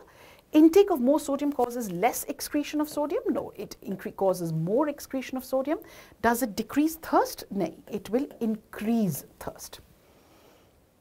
सोडियम अगर इनटेक आप ज़्यादा है तो प्लाज्मा ऑस्मोलैलिटी बढ़ती है, और अगर प्लाज्मा ऑस्मोलैलिटी बढ़ती है तो थर्स्ट भी बढ़ेगा.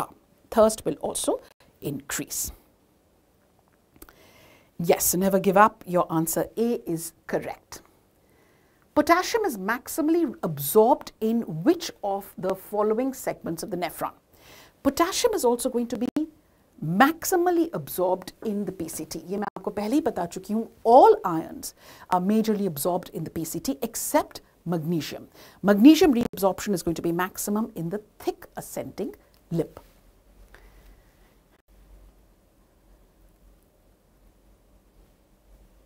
याद रखें, पोटेशियम का कलेक्टिंग डक्ट में सिक्रीशन होता है, अब्जॉर्प्शन नहीं.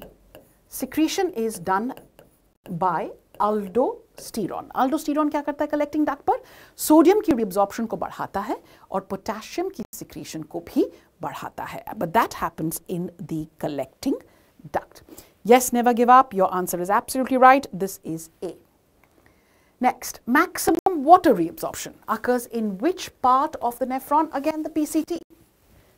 Maximum reabsorption of water is also in the PCT. ADH will increase water absorption in the collecting duct, but ADH can increase only 13 to 15% of water reabsorption. 66%, 2/3 of the water will be absorbed in the PCT, जिसे हम कहते हैं obligatory absorption. This has to happen. 2/3 of the water will be absorbed in the PCT. Collecting duct, ADH does act on the collecting duct, but ADH can affect only 13 to 15% of water reabsorption. And water reabsorption in the collecting duct is known as facultative. PCT is obligatory, but collecting duct will be facultative. All right. Patient with ABG of 7.28. Bicarbonate 28, PCO2 60. This is suggestive of which of the following? Or isko, most of your questions are answered by Rome. Respiratory opposite, metabolic equal.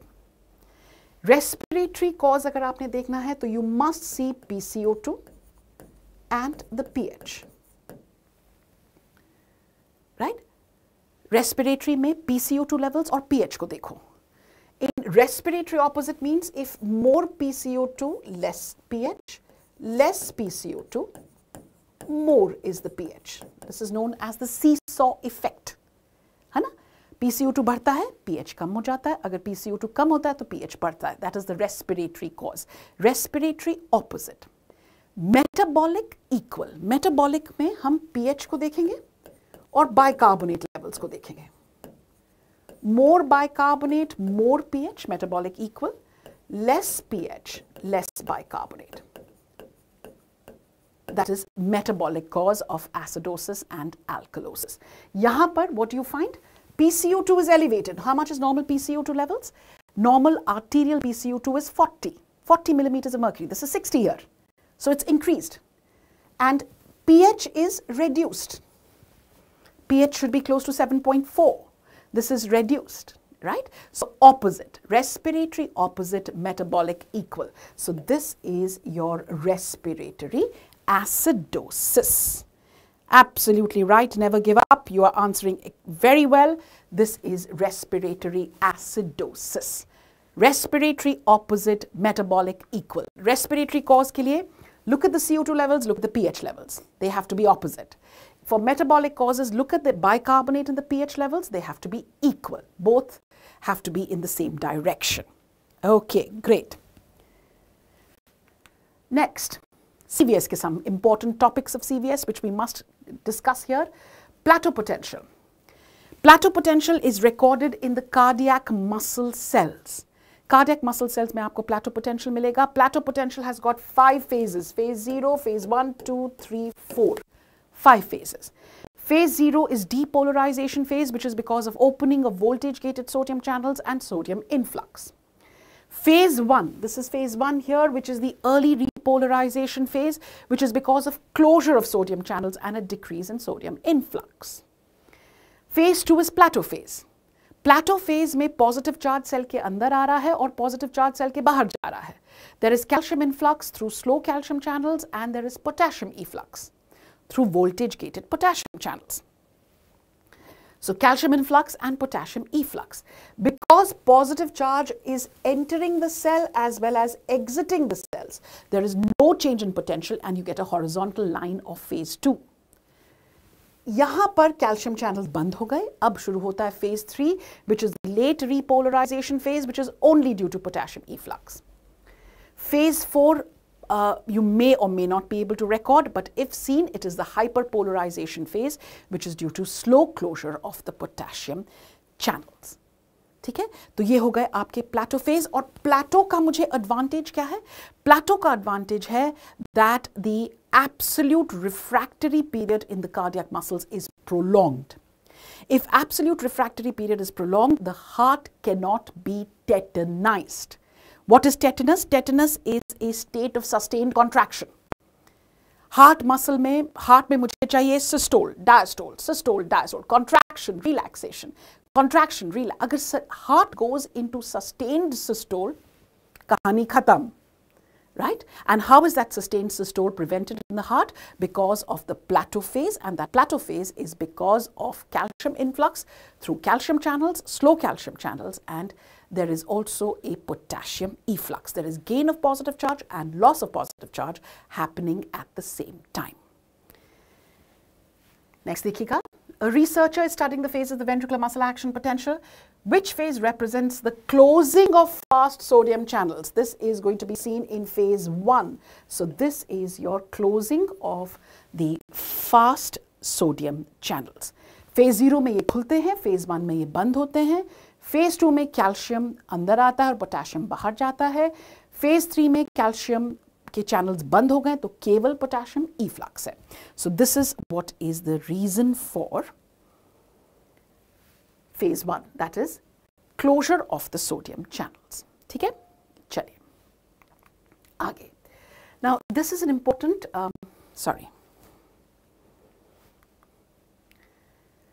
so there has been a little bit of the entire diagram has not come in, so let me try and explain this to you. ये देखिएगा. Now when you look at the cardiac cycle, you have a ventricular systole and a ventricular diastole.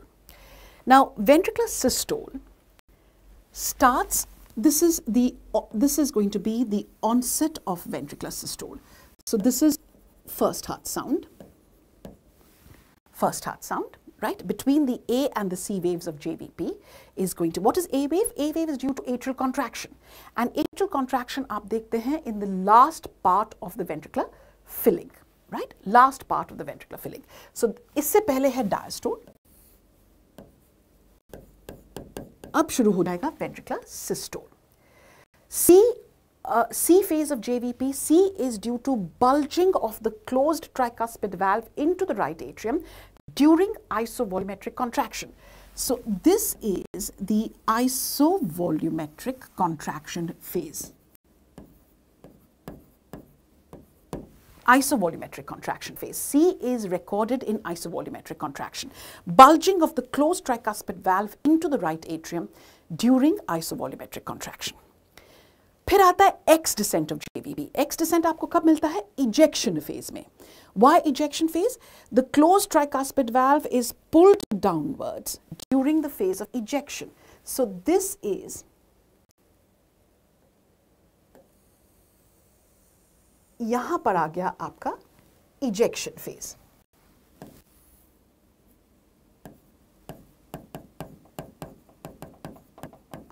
At the end of the ejection phase is the second heart sound.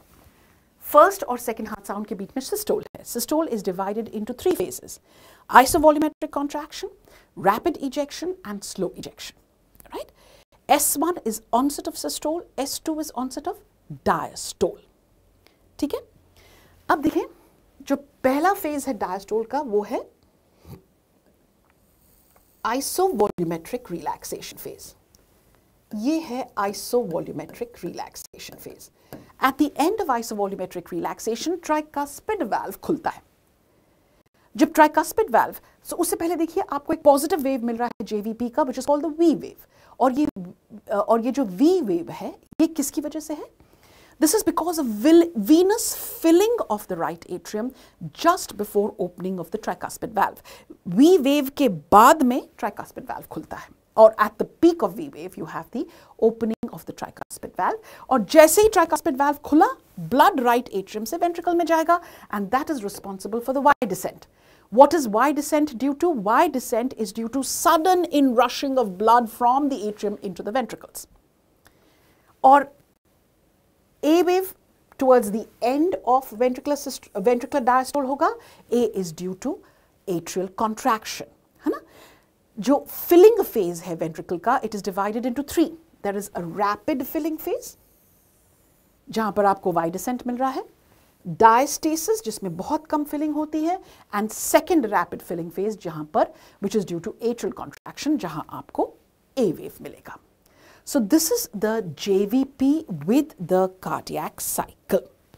Are you okay with that? This is the JVP with the cardiac cycle. फिर से A wave का कारण क्या है? A wave is due to atrial contraction. This is in the last part of ventricular filling, ventricular diastole. C wave is due to bulging of the closed tricuspid valve into the right atrium during isovolumetric contraction. ये देखिए. X descent is a downward pull of the closed tricuspid valve during the phase of ejection. V wave एक और positive wave है. This is because of venous filling, venous blood coming into the right atrium just before opening of tricuspid valve. जैसे tricuspid valve खुला, blood from the right atrium will go into the right ventricle, which produces a negative wave which is called the Y descent. फिर ventricular filling के last phase में atrial contraction होगी, which is responsible for the A wave of JVP. Right? So this is your JVP with the cardiac cycle. ठीक है? चलिए. अब आते हैं एक important point पर. What will happen? When are you going to get a prominent A wave? Prominent, याद रखिए A wave किसकी वजह से है? Atrial contraction की वजह से.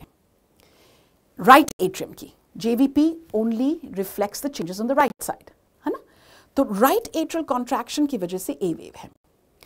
अगर tricuspid valve stenosed है, तो right atrium को ज़्यादा force लगाना पड़ेगा, तो I will get a prominent A wave. This is going to be seen in tricuspid stenosis.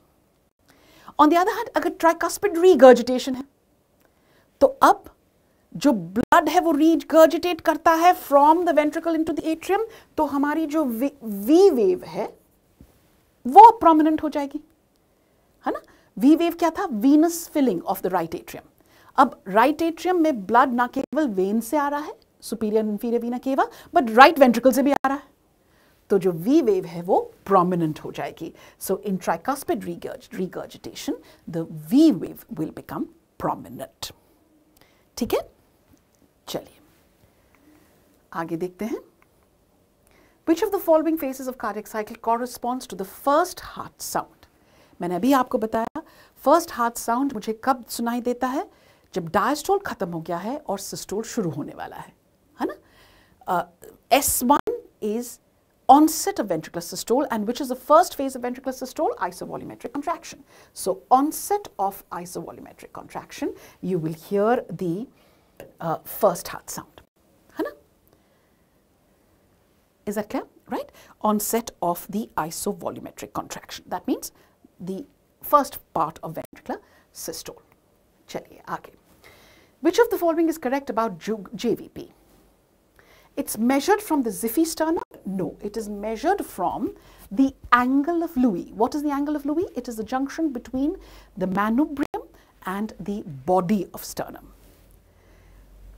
V wave occurs in isovolumetric contraction. Isovolumetric contraction मैंने अभी आपको बताया कौन सी wave है? A wave of C wave of JVP. C wave of JVP. V wave is due to venous filling of the right atrium just before opening of the tricuspid valve. Which of the it rises, so ये भी गलत हो जाएगा. Rises with deep inspiration normal person? No, the upper level of the JVP, it falls with deep inspiration in a normal person. If it does not fall or rises, this is known as the Kussmaul sign, right? It is known as the Kussmaul sign. This is typically seen in constrictive pericarditis, right?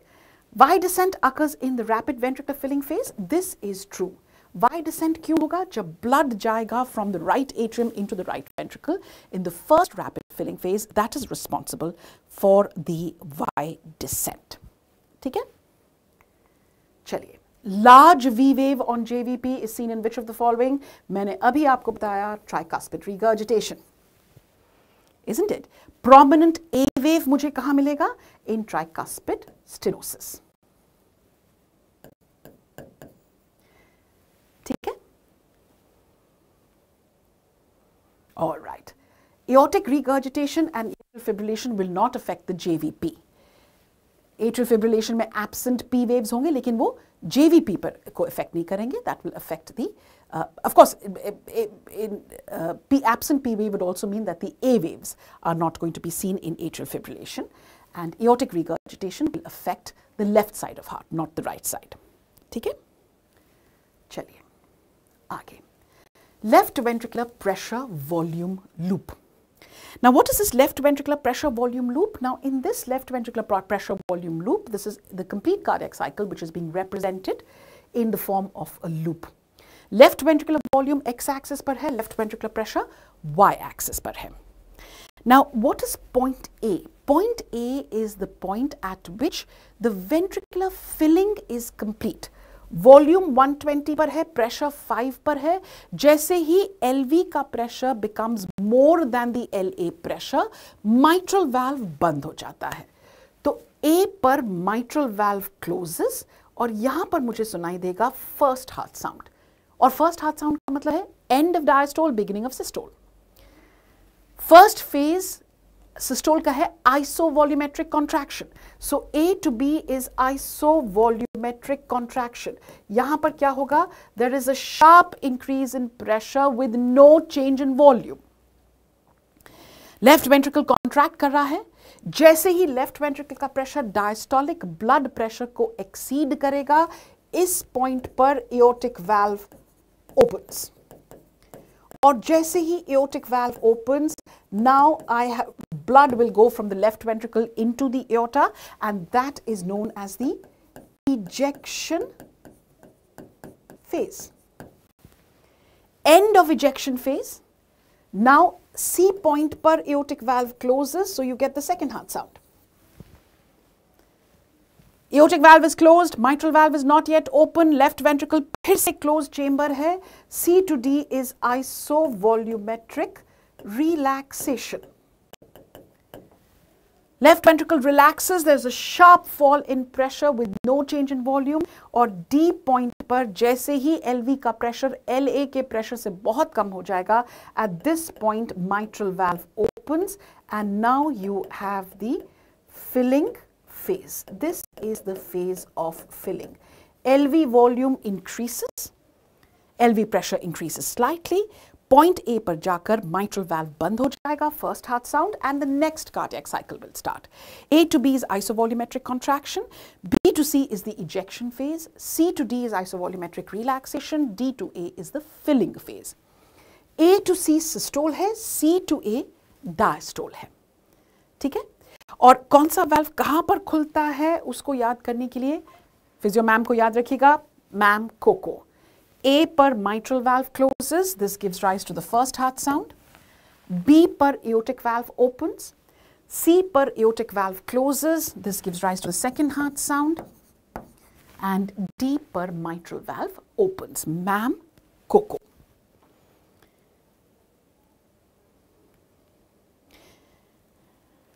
Okay. All right.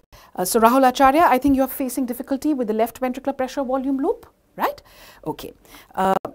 See, beta, this is what I am doing in these 2 hours or 2 hours and 15-20 minutes will be a very rapid revision of the important topics which we expect will come in the next paper. ठीक है? तो इसमें हम थोड़ी speed ज़्यादा है obviously because जितने भी maximum topic cover कर सकेंगे that is much better, है ना? जो हम expect कर रहे हैं कि these are the topics which are going to be asked based on which are the frequently asked topics in the previous years. तो थोड़ा सा स्पीड ज़्यादा है but I'm glad कि आपने मुझे बता दिया that you want me to repeat this. देखिएगा left ventricular pressure volume loop क्या है? This is basically the representation of cardiac cycle, जिसमें हमने left ventricular volume x axis पर लिया है और प्रेशर वाई एक्सिस पर लिया है। और ये देखिएगा वॉल्यूम एक्स एक्सिस पर 50, 100, 120, जो एलवी की वॉल्यूम है वो 50 और 120 के बीच में वेरी करती है। और प्रेशर अगर आप देखें तो 40, 80, 120, जो एलवी का प्रेशर है वो 0 और 120 के बीच में वेरी करता है। नाउ जब फिलिंग होगी वेंट्रिकल की, राइट, जब फिलिंग होगी वेंट्रिकल की तो वॉल्यूम बढ़ेगी from 50 to 120, pressure increases from 0 to 5, and जैसे ही pressure becomes more than the LA pressure, atrium का प्रेशर हमेशा बहुत कम होता है, जैसे ही एलवी का प्रेशर एलए के प्रेशर से ज्यादा हो, क्योंकि एलवी में ब्लड जा रहा है, फिलिंग हो रही है, इसका प्रेशर बढ़ रहा है, जैसे ही इस पॉइंट पर, ए पॉइंट पर, जब एलवी का प्रेशर एलए के प्रेशर से ज्यादा है तो माइट्रल वाल्व बंद होगा, जिसकी वजह से आपको फर्स्ट हार्ट साउंड सुनाई देगा। First heart sound is due to closure of the atrioventricular valves. अब ए और बी के बीच में लेफ्ट वेंट्रिकल एक क्लोज चेंबर है। There is a sharp increase in pressure with no change in volume. Pressure बढ़ रहा है 5 से 80 तक। जैसे ही एलवी का प्रेशर डायस्टोलिक ब्लड प्रेशर को एक्सीड करेगा, एओर्टिक वाल्व खुल जाएगा। जैसे ही एओर्टिक वाल्व खुलेगा, ब्लड वेंट्रिकल से एओर्टा में चला जाएगा, जिसको कहते हैं इजेक्शन फेज। अब ब्लड वेंट्रिकल का एओर्टा में गया तो वेंट्रिकल की वॉल्यूम कम हो रही है, प्रेशर भी कम होगा। सी पॉइंट पर जैसे ही उस एलवी का प्रेशर एओर्टा के प्रेशर से कम हो जाएगा, एओर्टिक वाल्व बंद कर जाएगा। और एओर्टिक वाल्व जब बंद करेगा तो सेकंड हार्ट साउंड, फिर से एक आइसोवॉल्यूमेट्रिक रिलैक्सेशन फेज, जिसमें sharp decrease in pressure with no change in volume. D पर आते ही जैसे ही एलवी का प्रेशर 0 पे पहुंचेगा, lower than LA pressure, mitral valve खुल जाएगा और फिलिंग शुरू हो जाएगी वेंट्रिकल की। और याद रखने के लिए मैंने आपको बोला, मैम को याद रखिए, ए पर क्या हो रहा है, बी पर, सी पर और डी पर। Have you understood, right? Never give up says, ma'am, your speed is always slow. Okay, all right. And heart emojis to you too as well. Never give up. ठीक है? Okay. All right. अब some people say slow, some fast. So ये हमेशा ही दुविधा रहती है। चलिए यहाँ पर आ जाइएगा, ये क्वेश्चन आपके एग्जाम का क्वेश्चन है। Pressure volume graph of cardiac haemodynamics is shown. B पर क्या होगा, याद रखें मैम कोको। ए पर माइट्रल वाल्व क्लोजेस, बी पर एओर्टिक वाल्व ओपन्स। सॉरी, तो ये हो गया, कहाँ है ओपनिंग ऑफ एओर्टिक वाल्व, ए। ठीक है, okay, should not be a problem. आगे चलते हैं। अब ये इंपॉर्टेंट लूप्स हैं इन डिफरेंट वैल्वुलर कंडीशंस। ठीक है, ये जो पहला वाला आप देख रहे हैं, this is a tall and a narrow loop which is typically seen in aortic stenosis. इसको भी समझना मुश्किल नहीं है, क्योंकि मैंने आपको बताया था इस पॉइंट पर एओर्टिक वाल्व खुलता है। अगर एओर्टिक वाल्व ठीक से नहीं खुल रहा है तो एलवी को ज्यादा प्रेशर लगाना पड़ेगा। ज्यादा प्रेशर लगाने की वजह से उसका जो लूप है वो टॉल और नैरो क्यों? क्योंकि एओर्टिक वाल्व स्टेनोज्ड है, ब्लड ठीक से नहीं जा रहा है वेंट्रिकल से एओर्टा में, तो ये नैरो लूप हो जाएगा। ठीक है, so tall and narrow loop is typically seen in aortic stenosis.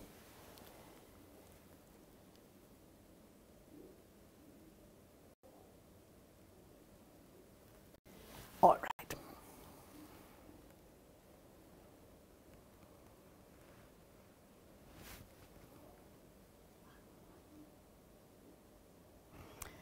अच्छा, आपने बोला, मल्टी स्टार ने बोला कैनन वेव। कैनन वेव बेटा किस में दिखाई देता है? जब एक जंक्शनल रिदम होता है, वो जेवीपी का होता है कैनन वेव, है ना। ये हम एलवी प्रेशर वॉल्यूम लूप कर रहे हैं, ये tall and narrow loop aortic stenosis में। राहुल आचार्य बोल रहे हैं कि मुझे ये समझ नहीं आया कि डायस्टोलिक डिसफंक्शन किस में होगा और सिस्टोलिक। सो नाम से ही पता चल रहा है, diastolic dysfunction will affect the diastolic phase and systolic dysfunction will affect the systolic phase. ठीक है, all right, basics याद रखें तो नहीं मुश्किल होगा। Next let's see, ये एक shift of the loop to left, जो normal loop है वो आपको black में दिखाई दे रहा है, red loop आपको। अब ध्यान दीजिएगा, जब ये जो width of the loop है, this is the stroke volume. तो जितनी भी स्टेनोटिक लीजन्स हैं उनमें स्ट्रोक वॉल्यूम रिड्यूस्ड है। जैसे आप देख रहे हैं एओर्टिक स्टेनोसिस में स्ट्रोक वॉल्यूम कम है ना। अब ये वाला जो लूप है इसमें भी स्ट्रोक वॉल्यूम कम है, और ये है आपका माइट्रल स्टेनोसिस। माइट्रल स्टेनोसिस में there is a shift of the loop to the left. क्यों? क्योंकि ध्यान दीजिएगा जो फिलिंग है वेंट्रिकल की माइट्रल स्टेनोसिस में रिड्यूस होगी। द लेफ्ट एट्रियम और लेफ्ट वेंट्रिकल के बीच में माइट्रल वाल्व है, अगर ये स्टेनोज्ड है तो लेफ्ट वेंट्रिकल की फिलिंग इनकम्प्लीट होगी, कम होगी।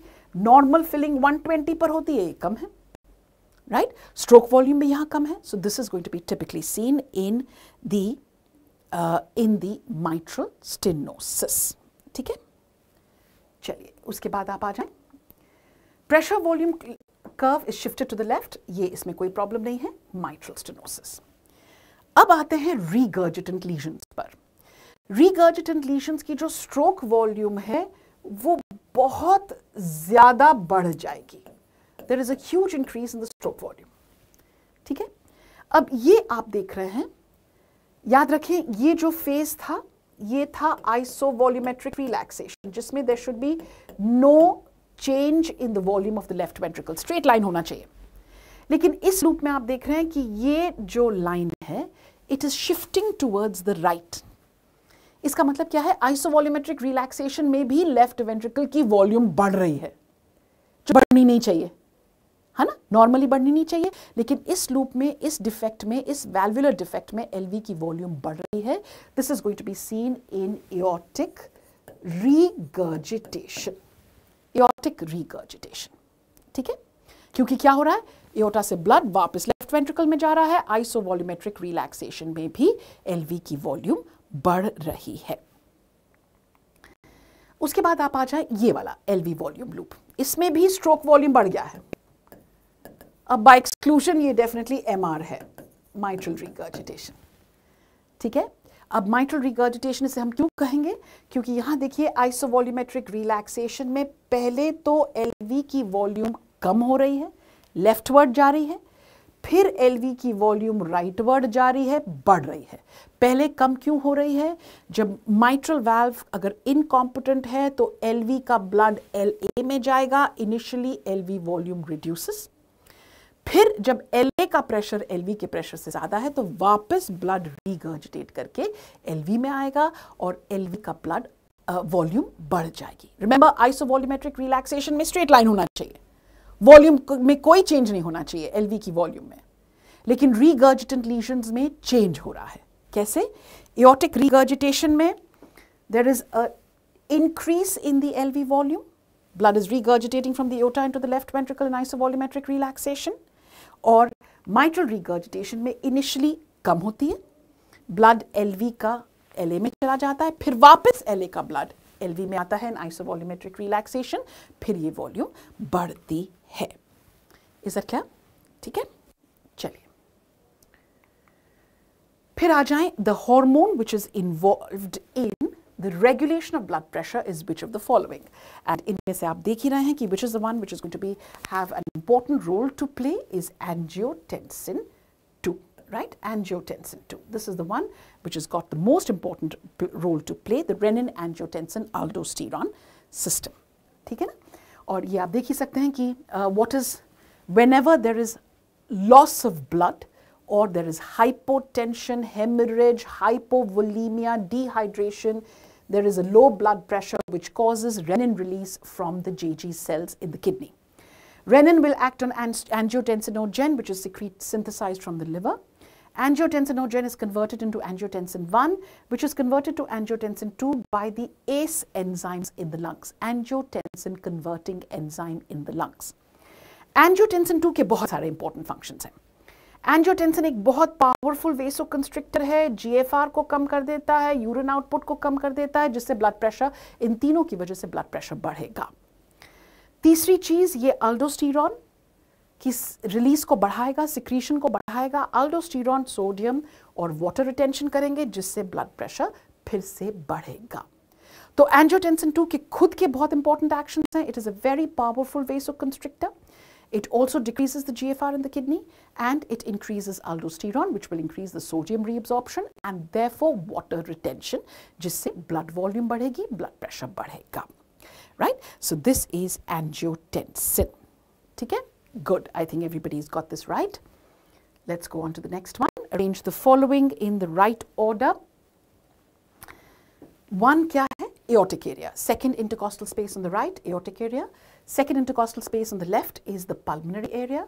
Fourth intercostal space, sternal border पर tricuspid, और fifth intercostal space mid-clavicular line में is going to be the mitral area. So this is your A. A is the correct answer. Aortic area 1, 2 is pulmonary area, 3 is mitral area, and 3 is, sorry, tricuspid area, and 4 is mitral area. Oh. Cushions cover 34. What are the drugs for hypovolemia? बेटा ये drugs हैं तो pharmacology से पूछेगा, है ना? Okay. If the diameter of an artery was found to be reduced to 1/3, by what value does the resistance of the artery increase? Now, resistance is inverse to the 4th power of radius. Radius has become 1/3 raised to the power of 4. So, resistance will increase by 3 into 3 into 3 into 3. 3 3s are 9, 9 3s are 27, 27 3s are 81. So, answer to this question is 81 times. Absolutely right. Cushion covers 34, 81 times. ठीक है? चलिए, good. Dopamine in low dose acts as which of the following? Is it a vasodilator or is it a vasoconstrictor? This is important. This is actually more of pharmacology than physiology. But dopamine in low infusion is a vasodilator. But in high infusion rates, it is a vasoconstrictor. And when it is an intermediate infusion rate, it stimulates myocardial contractility, increases the electrical conductivity, and increases cardiac output. Right? So low dose vasodilator, and high dose it is going to be a vasoconstrictor. So it's got a dual action, and my answer here will be vasodilator. ठीक है? Vasodilator. के A होगा answer बेटा, vasodilator. ठीक है?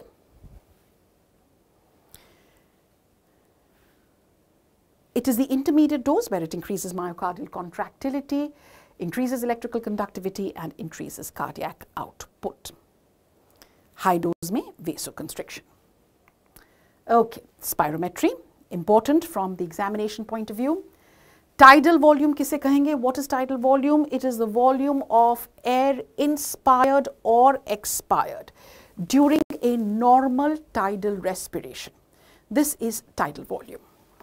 Then it is the inspiratory reserve volume. This is the volume of air inspired forcefully over and above a tidal inspiration with maximum effort. What is ERV? ERV is expiratory reserve volume. This is the volume of air expired forcefully over and above a tidal expiration with maximum effort.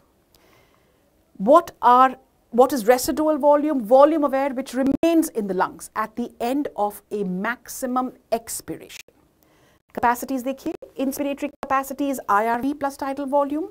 Expiratory capacity is ERV plus tidal volume. Functional residual capacity क्या है? This is the volume of air which remains in the lungs at the end of a normal expiration. That is your functional residual capacity. Vital capacity क्या है? कैसे measure करेंगे आप vital capacity? Volume of air expired forcefully after a forceful inspiration. ये पूरा vital capacity हो जाएगा. IRV plus tidal volume plus ERV. Or end of forceful expiration में the air which is left in the lungs is known as residual volume.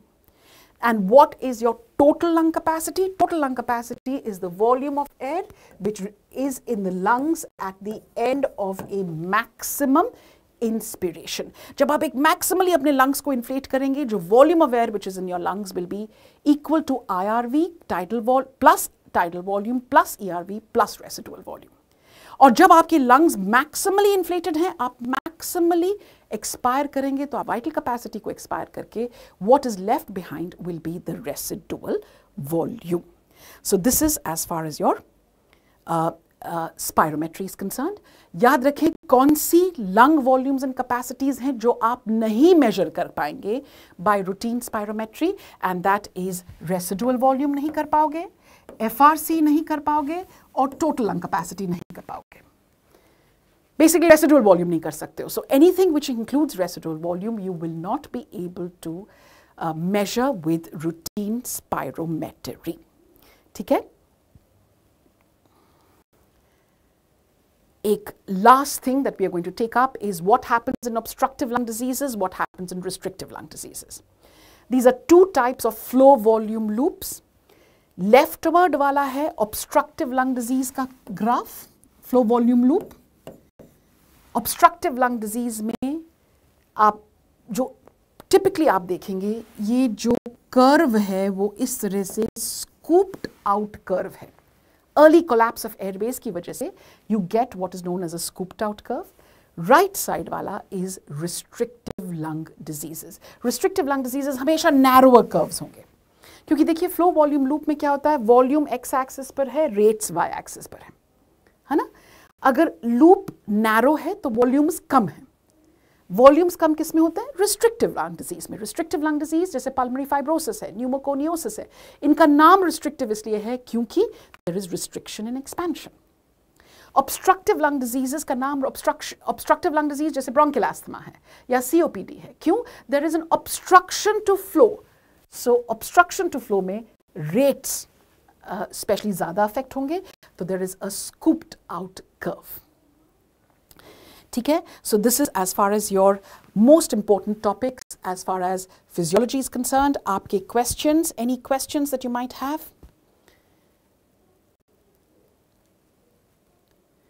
अच्छा, सो आर्यमान का question है कि ऐसा लगता है कि पूरा दिन पढ़ा, आउटपुट 1 और 2 टॉपिक्स का ही हो पाता है, ऐसा क्यों?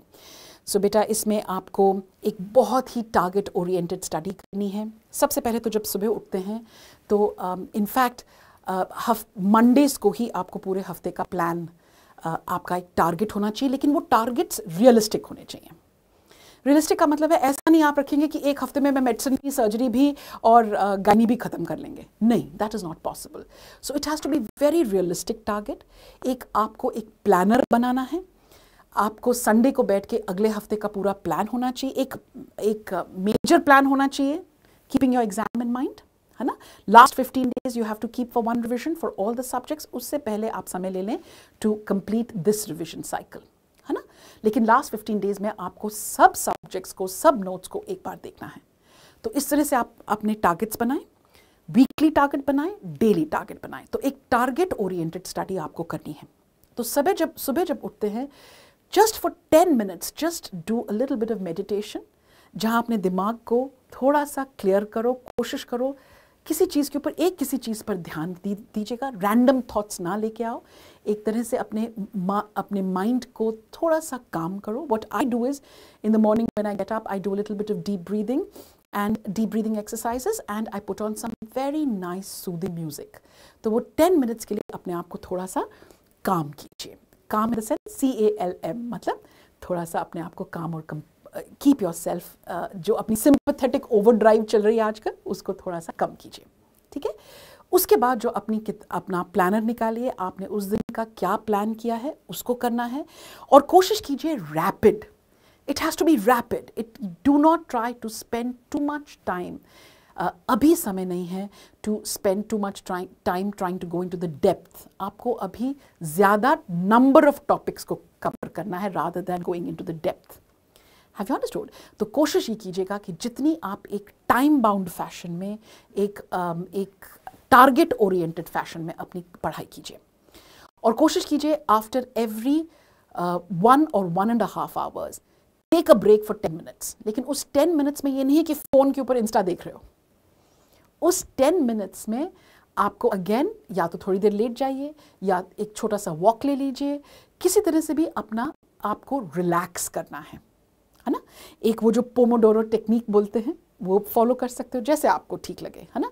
लेकिन preferably 1.5 to 2 hours you must take a break for 10 to 15 minutes।